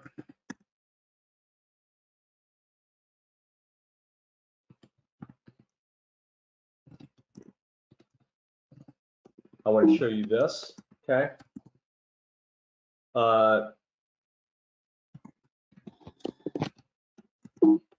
Use resource quotas. That's our best practice, right? Everybody's on board with that, okay? How you actually specify that is really up to you, okay? So you'll notice here in this, we've specified what the default CPU and memory is.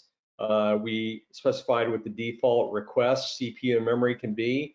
We specify what the min and max is, okay?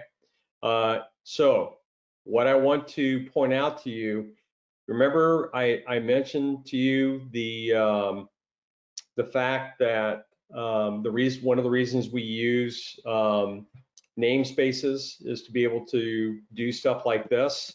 This would be a configuration file that I would apply to a namespace to set the bounds that can be used for that namespace. So any deployment that's done to that namespace, right, has these limits to deal with, okay? That is a huge best practice. That is one of the main reasons, or one of the, besides security, one of the main reasons that we like namespaces, okay? All right, so hopefully that makes some sense. Hopefully that in and of itself has value for your time being here, in my most humble opinion. All right, so resource quotas, right? That's one of ours. We got that. So the next thing that I want to do is, remember earlier when I took my deployment and I went from 5 instances to 10, right? So I don't want to have to manually do that myself. And I think that goes without saying, right? Nobody wants to sit around at their computer and say, oh, I need to add 5 more, so they go in and do that. What I'd rather have happen is I would rather have Kubernetes do that for me, okay? So if you're not familiar with it, there is a facility in Kubernetes called the horizontal pod Autoscaler, okay? So in this particular case, with your vast knowledge on the way that Kubernetes scheduling actually operates, hopefully this will kind of roll right into that a little bit, okay? The namespace is going to take precedence, Albert. container can ask for anything that it wants, right? But the namespace is going to take precedence. It's a great question. The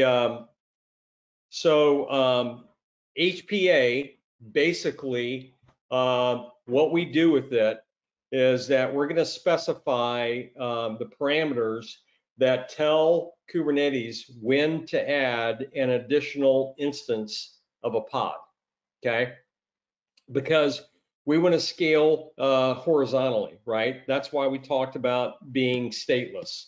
And by the way, that's right. I forgot that was one of the items that I mentioned as a best practice as well, okay?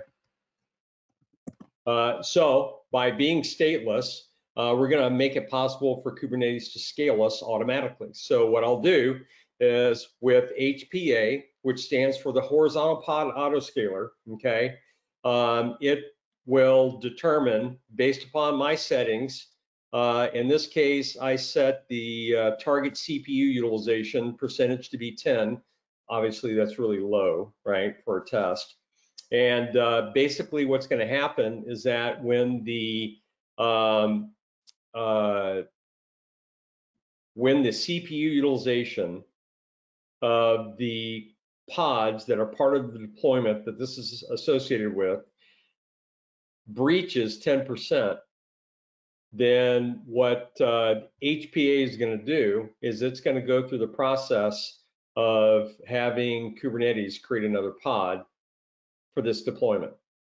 Okay, so it will actually talk to the API server and go through that whole process, right? So what HPA allows me to do is specify min and max range, okay? Using a label, it's going to determine what this autoscaler actually applies to. And then it's going to use the target utilization range or configuration to determine when to actually add additional instances of the pod. Now, remember what our service does, okay? And remember that all services in Kubernetes perform load balancing. So as the autoscaler, as HPA adds additional pods to your application, then basically they will be available in the load balancer. It will automatically add them in. The beautiful thing about this is what Shalish is actually asking about, is that it goes the other way too. So when it drops below my utilization percentage, then it's going to start dropping pods. And the beautiful way that Kubernetes does this is that when it scales out or it scales in, it does not do it one pod at a time. It basically performs a calculation based upon the current load to determine how many pods are needed, okay? And it will decrease by that amount, okay? So Jonathan, you're asking another really super awesome question. 10% over what time period? So the time periods, and just so that y'all are really on board with this, the time periods are configurable, okay? The defaults are 3 and 5, okay? So every 30 seconds, the HPA is going to check statistics for utilization. If a scale out event has not happened within the last 3 minutes, then it will begin a scale out process, okay? It does the same thing for scaling in, but it's going to be a little bit slower scaling in than scaling out. So it will use 5 minutes. Hey, Ravindra, yes, it should be, I believe. All right, so 3 minutes out, 5 minutes in, and it doesn't do one pod at a time. It basically does it based upon a formula that Kubernetes HPA uses to determine exactly how many pods that it needs. Okay, so this is our best practice list, my friends. Use HPA, okay? Now, and I'll give you this list at the end, my friends, okay? Because I'm getting way more than 5. I just can't help myself. I always get a little excited when it comes to Kubernetes. But the other thing that you need to be aware of, in order for HPA to work, you need to install some type of metrics collection facility in your cluster, okay? The default metrics collection facility for Kubernetes is called metrics server, okay? Though you can use Prometheus to do the same thing. The last thing we talked about was HPA, okay? And quite frankly, HPA is a critical component within inside of Kubernetes, okay? And Thomas, let me read up here. So Thomas, you're asking a great question, okay? So, and let's clarify what HPA is doing for me, okay? And this actually bleeds into a little bit larger of a discussion, okay? So HPA is used for scaling pods. So depending upon how you have it configured, you could have HPA scale down to 0. Okay, it is possible to actually do that. Okay, but remember, or not remember, but HPA configurations are usually targeted at a specific deployment. So if I had 4 deployments on Kubernetes, I can have 4 different HPA configurations. Okay. Now I could on all of those specify that that 0 was a bottom number of pods, right? But remember, HPA does not control worker nodes. Okay, HPA controls number of pods. Okay, so so if they're all gone, right? Basically, and we have the min set to 0, then what Kubernetes will do is it will reduce the number of pods down to your min amount. Now, and since you brought this up, I'm going to actually, kind of leverage that. So assuming we're operating in a cloud environment, and assuming that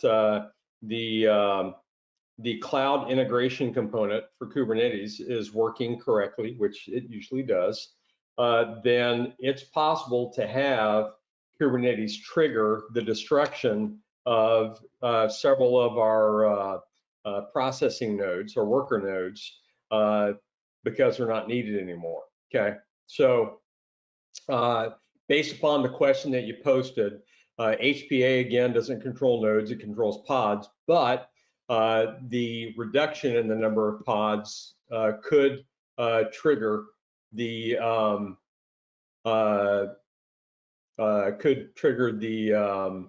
reduction of the number of processing nodes that exist in your cluster. Okay, so hopefully that addresses the question. It's a really good question though, really, really, really good. All right, so HPA, very important technology, and since I brought it up, I'm going to talk about this too. So you need some way to monitor your cluster, okay? So hang on a second, and I'm going to give you the so you need some mechanism to actually do that, okay?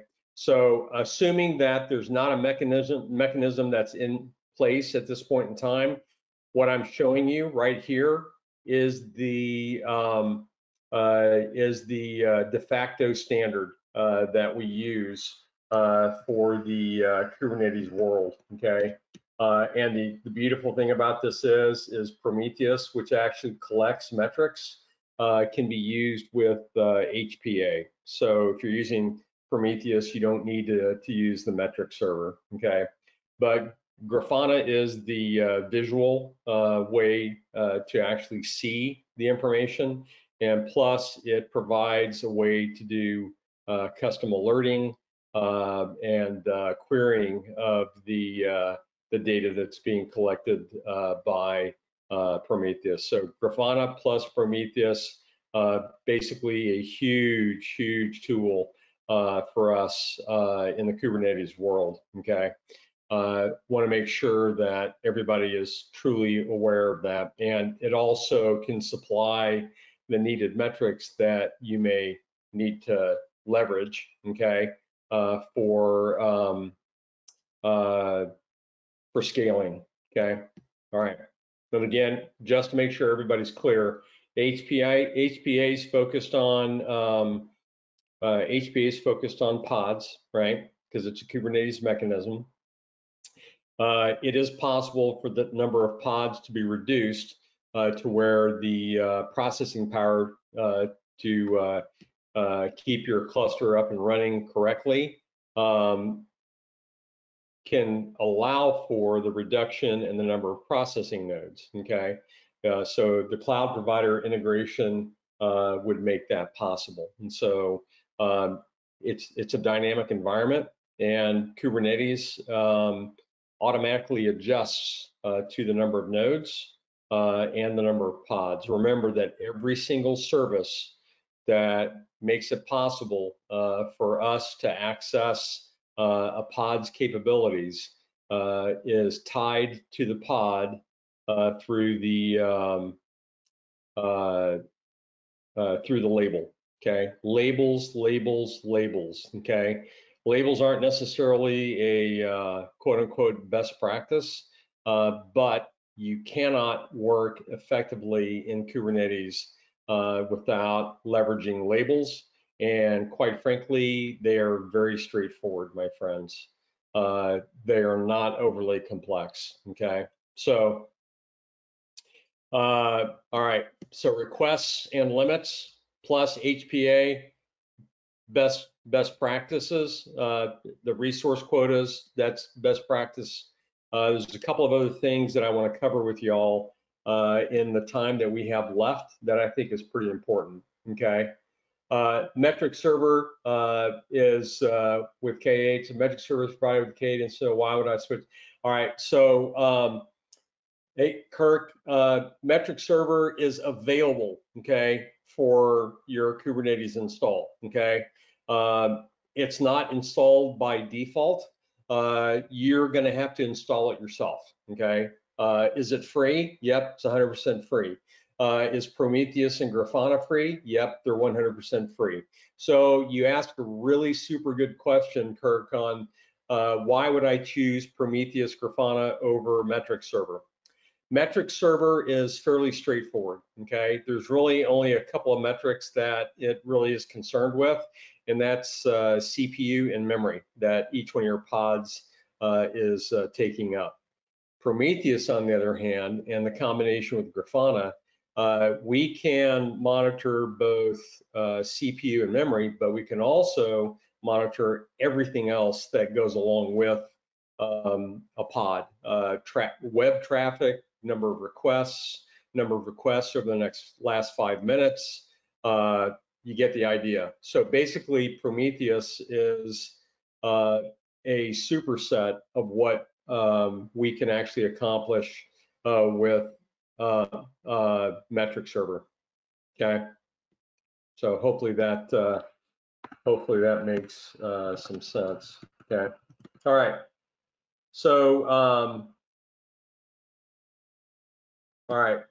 A couple of other things for us that I think are really super important, and these fall under, you know, some of the content, but that as far as, you know, information about Kubernetes, but they're also best practices. Okay, you know,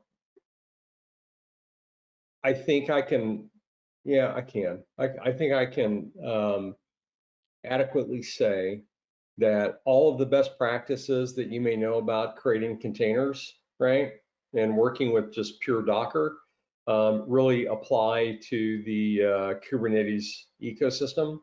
What I mean is doing things like paying attention to the size of your container images, right, and things like that. So best practices that we follow for regular containerization also applies here. I think that makes some sense, okay? I think one of the other things that we want to talk about is security, okay? And I'm going to come back to another performance item, I think, here in a minute. But RBAC, okay? Basically, Kubernetes operates on a role-based authentication type of a facility, okay? So there's a couple of things that I want to comment on here, okay? So use RBAC and use external secret storage, okay? All right, so what I mean by this, okay, is role-based authentication is exactly as you would expect it to be, okay?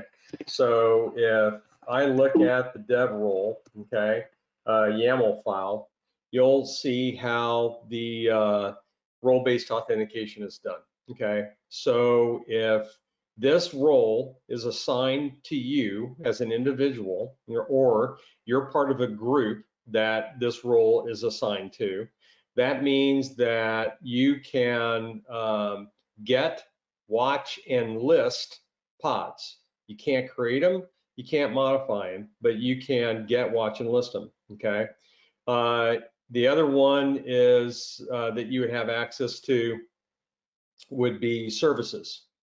So with that resource, you'll be able to get, watch, and list services, right, as well. So in other words, it's role-based capabilities, okay? So for this particular role, I'm providing the capabilities that your user can do, okay? Very, very, very, very, very, very important, okay? So I'm gonna look at this file, okay? Of course, I have to be able to type in the commands correctly, okay? Come on, John. Jeez, please, dude. It's only Wednesday and I'm having problems typing, right? All right, so you remember what the dev role had in it, okay? It had roles associated with pods and services, okay? So what we need to be able to do is we need to associate a user with a particular role. I think that makes sense, okay? So you'll notice here, this is what we call a role binding, okay?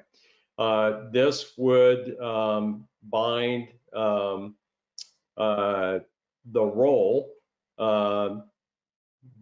devs with a user named test user. There you go, okay?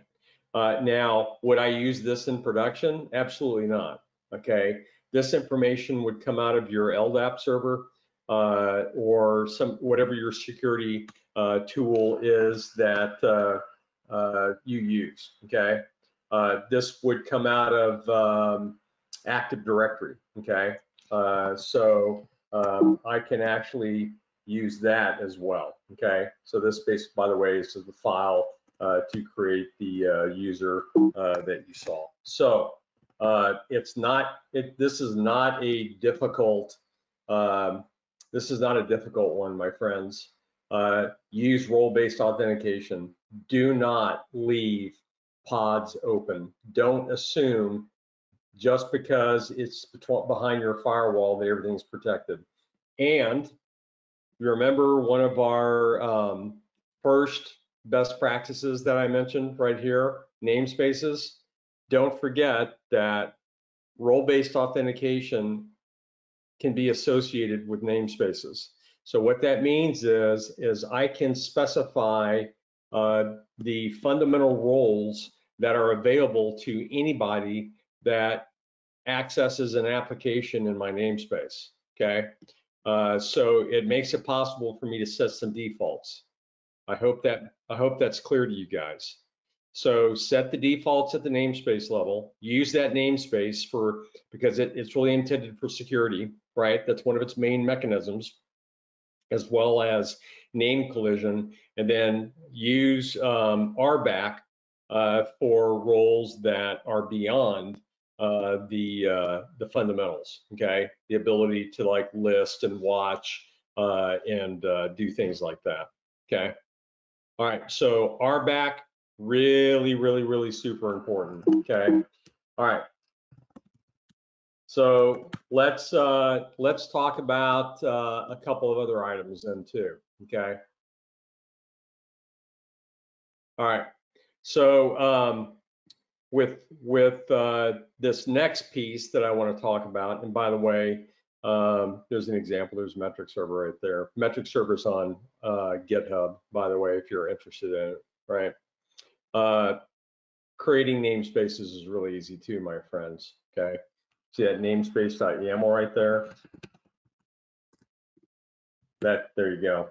That YAML file creates a namespace called advanced K8s. Obviously, I could add additional elements into it for configuration, but I think you get the idea, right?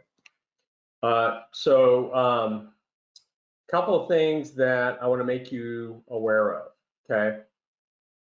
So you'll remember that one of the components that we talked about early on was the scheduler, okay? And the scheduler runs on the control plane, and the purpose of the scheduler is to identify where a pod is going to run, and that the scheduler by default, okay, uses and looks for available memory and CPU, okay? Now, let's assume that the scheduler needs to be more complex than that, okay? So let's assume that, excuse me, it needs to have more capabilities than just looking at the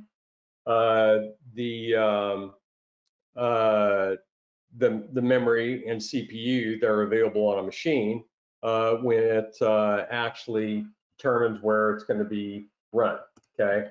And I'm looking for a couple of files here. That's a controller conformer. Let's see if it's in Init Containers. No, that's not the one yet.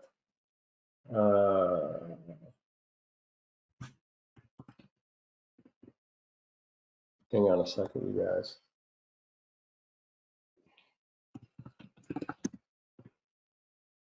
Now, we talked about that already, I do believe. All right, I think we've got everything in here that I'm going to use.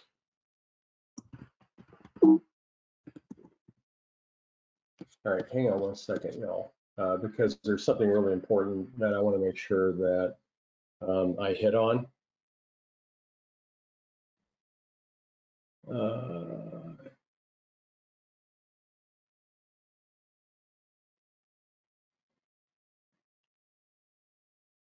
And it may be back in.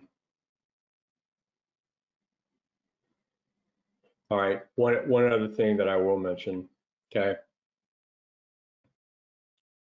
And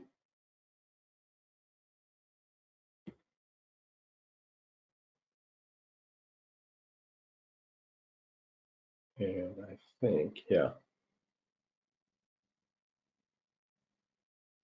Uno momento. Yeah, there's a couple of things that I need to talk about real quick.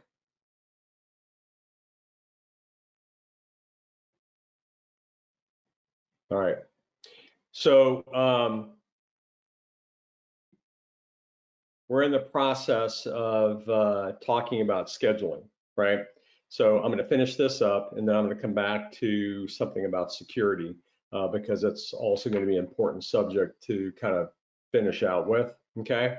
But when it comes to scheduling, basically the scheduler in Kubernetes determines where a pod is going to be run based upon CPU and memory availability, okay?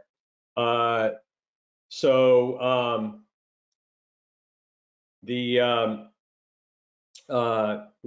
if, okay, what if I want to use a more complex scheduling mechanism? Does that make sense? So actually, let me make it even more exciting than that. What if I want to have my pod that I'm trying to schedule only run on machines that have a GPU, okay? Or maybe I only want it to run on machines that have, you know, an SSD drive, okay?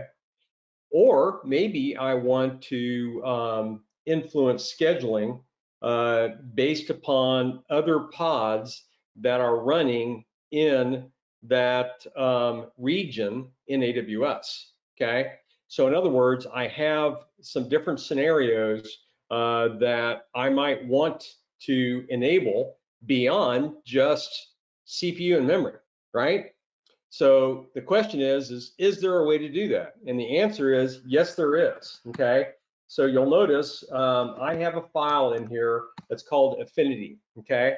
And what you'll notice in here, and this one's pretty basic, but I think it kind of shows the elements of what that can be done. You'll notice that under the specification where this is going to run, okay, it has what's called a node selector, okay, and basically that means exactly what you think it means. It says node, okay, and so it's going to run this. It's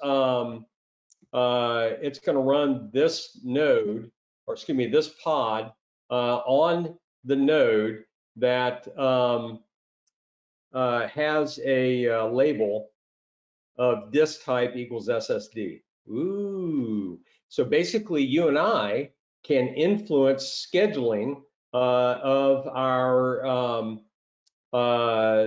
pods, okay,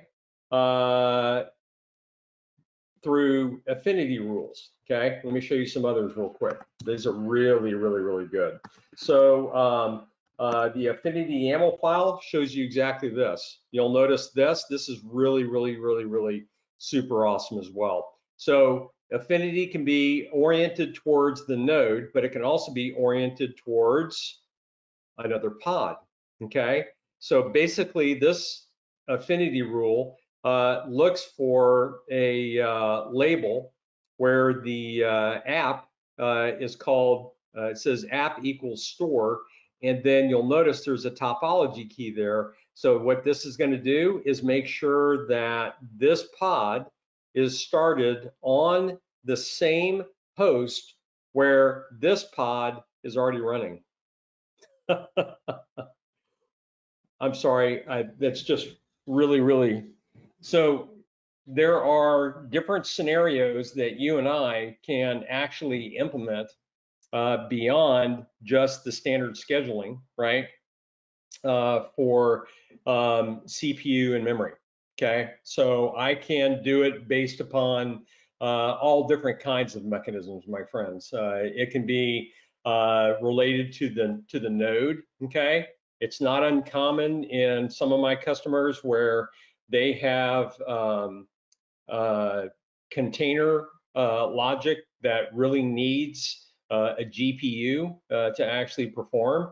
And so whenever they're deploying that container in a pod, inside the manifest file, they'll specify the key for affinity that says that the machine should have a GPU level or label, okay, to identify it that it has a GPU on it and all that kind of good stuff, okay. So there's quite a bit in that that can be leveraged, okay. Let's see. Let me see if there's anything else in here that Yeah, the node affinity, okay, right? So basically, in this particular one, containers, for this, this is actually doing a node affinity, okay? And it's when the nodes are actually labeled with team values, right? It can be used to determine where they're going to be deployed at. And the Jonathan, you're asking a really good, really good question. So, so if I'm going to look at the pod, let's see, yeah, I'll look at a pod affinity rule. Wow. Yeah. So if I look at a pod affinity rule, so you'll notice this right here, okay, that topology key. This is what Jonathan is asking about. It's a really good question. And the answer is yes. The cloud provider provides topology keys. And I should have started up an instance of EKS before we started our time together. I could have shown you.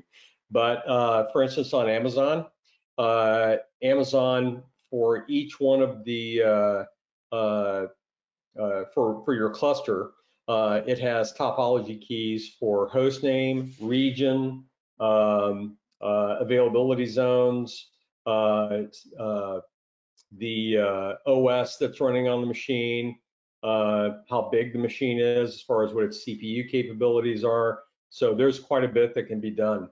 So you can see, I think what I'm kind of, throwing at you is that there's quite a bit that can be done to influence scheduling beyond just basic CPU and memory. Okay. All right. I'm assuming everybody's okay with that. So yeah, SSD, GPU. Yep. Yep. And you know what the best part about it is too, which I don't know if it's the best part about it, but a good part about it is if the label doesn't exist, you can add it if you need to. You could actually write a quick script to add that if necessary. Okay. Let's see. Two more topics that I want to run through with you. Okay. So the first one has to do with secret information. Okay. And then I'm going to come back to something a little bit more exciting. But secret information, basically referring to keys. When I talk about secrets, I mean username and password, keys, all this kind of stuff. Okay. So let me see. Kubernetes actually has a mechanism for managing secrets. Okay. And actually, that doesn't show you in here. Okay. But the secrets allow me beyond just putting stuff in for property files. The secrets are there to make it so that they can't be easily stolen. Okay. So what I want to and what I have put in kind of our best practices right here is you'll notice that whenever you're using RBAC, you should use something external for your secret storage. So I guess kind of where I'm trying to land this is that Kubernetes did a really good job. The team did a pretty good job on differentiating between property values that are used for configuration and stuff like that versus things that should be kept secret. Okay. The problem is that the secrets would often find their way into files that were checked into version control. And by the way, I know that you know that that's bad. Okay. So several companies have come up with opportunities to integrate their secret storage into Kubernetes. One of those is HashiCorp. Okay, HashiCorp has a vault that can make its secrets retrievable by Kubernetes at runtime, so none of that secret information ever makes it into a file that then potentially would be checked into source control. Okay, hopefully that makes sense. Hopefully you get that, right? All right. There's one more thing that I want to cover real quick, okay? It has to do with Init containers, okay? Well, before I do that, let me see if I have this. I should. I know I do over here.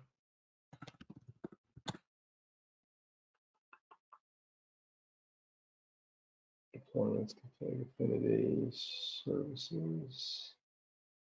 And I can see if it's in the no, it's not there. All right. I'll talk you through one piece of it, and then we'll look at its capabilities in another, because I don't see the example. All right. So Kubernetes has a mechanism for all pods, okay, and the containers that are running in them to determine two things, okay. By default, Kubernetes determines that a container or a pod is running successfully and it has not died by just basic OS type stuff, okay. Is the process running and can it be accessed? But Kubernetes added on to that and made it possible for you to integrate into that what's called an init container and a status container. So an init probe and a status probe. Okay. So the init probe basically determines when the pod can start receiving requests, and the status probe is used to determine if the pod is successfully still up and running. I think that makes sense. The problem is that if we try to use those for you know, determining that our entire application is online and ready to run. It's really good for individual containers, individual pods, but it's not really that good for, you know, something that's a little bit more robust. Okay, so in order to solve that problem, okay, we have this concept called an init container. Okay, and so I'm going to show you what an init container looks like. In this particular case, the init containers are built on the BusyBox image, and they just use a command that's specified in the deployment file. Technically, they don't have to be that way, but you get the idea. So basically, to interpret this, what this means is this is your main container right here, okay, inside this pod. But requests will not be routed to this pod until both of these init containers have successfully executed, okay? So in the event that the NS lookup for my service is not running correctly, then this container will not start. In the event that my DB can't be identified, right, and determine it's up and started, then this container won't start, okay? So if you look at the Nginx YAML here, here's the service, and actually this is doing a similar component. Let me see if I see services YAML here. Yeah, there's my DB right there. And then there is the service called my service, okay? So basically, when the init can see both of those services, then it will basically allow Kubernetes then as an infrastructure to start routing requests to this pod. Okay, so init containers are really kind of important components. Use init containers. This is a best practice, my friends. Okay, don't just rely on status probes and init probes. Okay, readiness probes. That's not going to be enough. Init containers are your mechanism for determining that. All right. So namespaces, we've talked about readiness, liveness. We've talked about limits, right? We've talked about RBAC.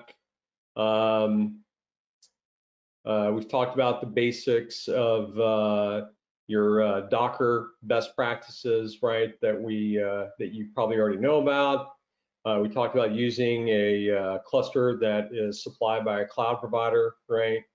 Multiple nodes, all that kind of good stuff. All right.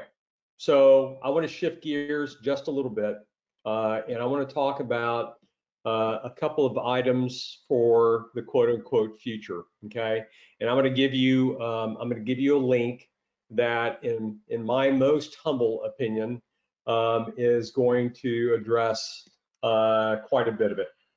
Okay, so this link right there that I just gave you is this screen right here. Okay, many Kubernetes operators are not familiar with this, or developers are not familiar with this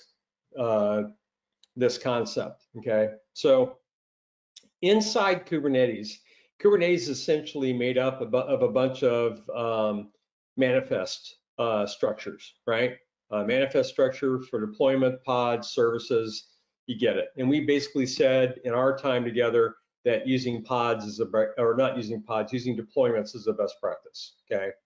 But what if there is something that is not adequately expressed in one of those formats? What if there's something that is beyond that, okay?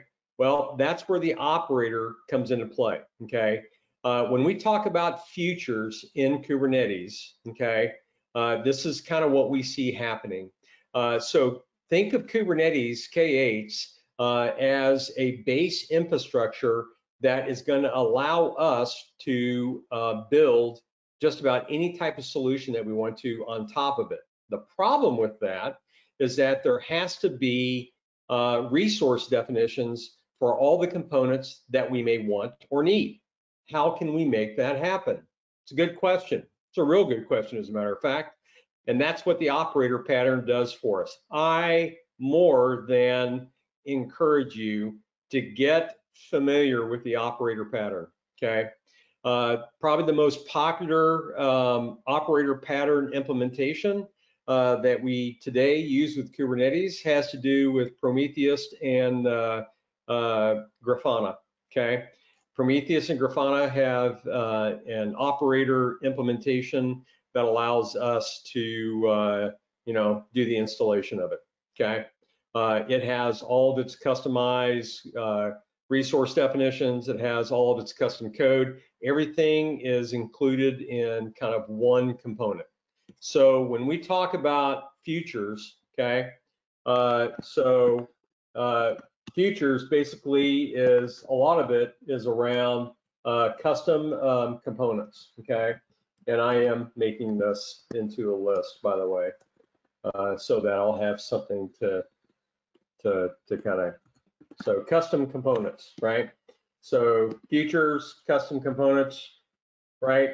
And I'll put in here operators, really super gigantically going to be important, okay? So that's number one, okay?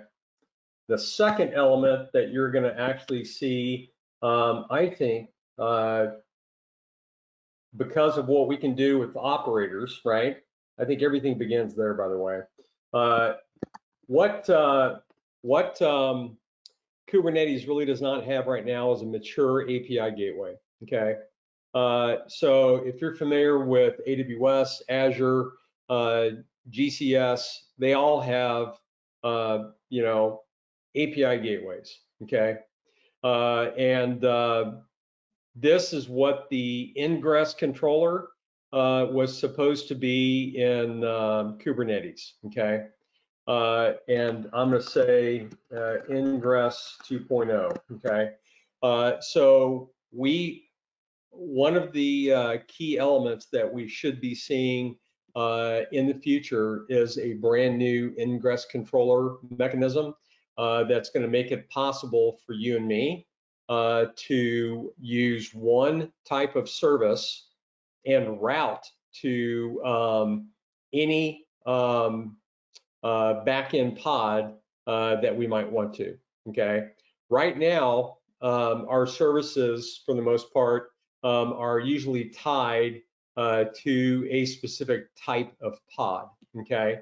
What an ingress controller will make possible for us is it will make it possible, and actually ingress controller 2.0, it will make a high performance service that can route to many different pods on the back end, okay?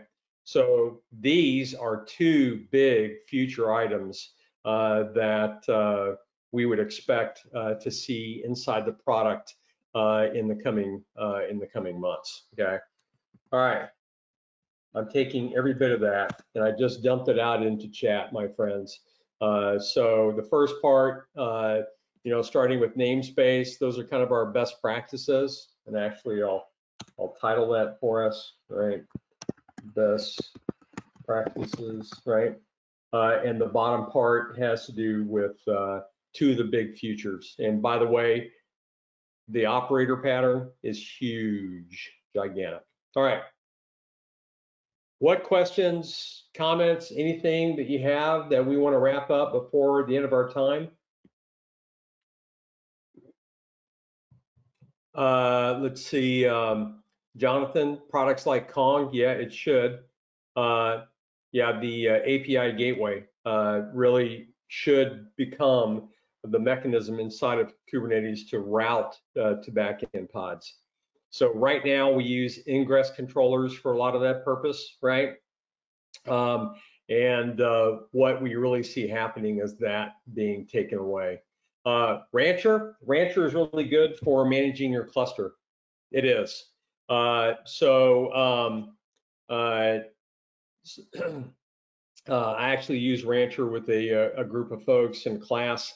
Rancher does put a level of abstraction between you and the cluster itself, but it does allow us to, from one location, manage multiple clusters from one kind of UI. So yeah, Albert, for what it's worth, I would throw Rancher in there as well.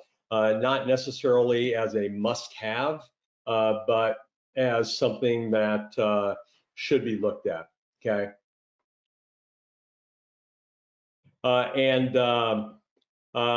Bombsy, yeah, I'll work with WebAge on that, okay? And the content that they have for you guys, you should have a lot of this stuff in there to begin with. So we'll make sure that you're taken care of. No worries, y'all have been great. Other questions? We got about 12 minutes or so.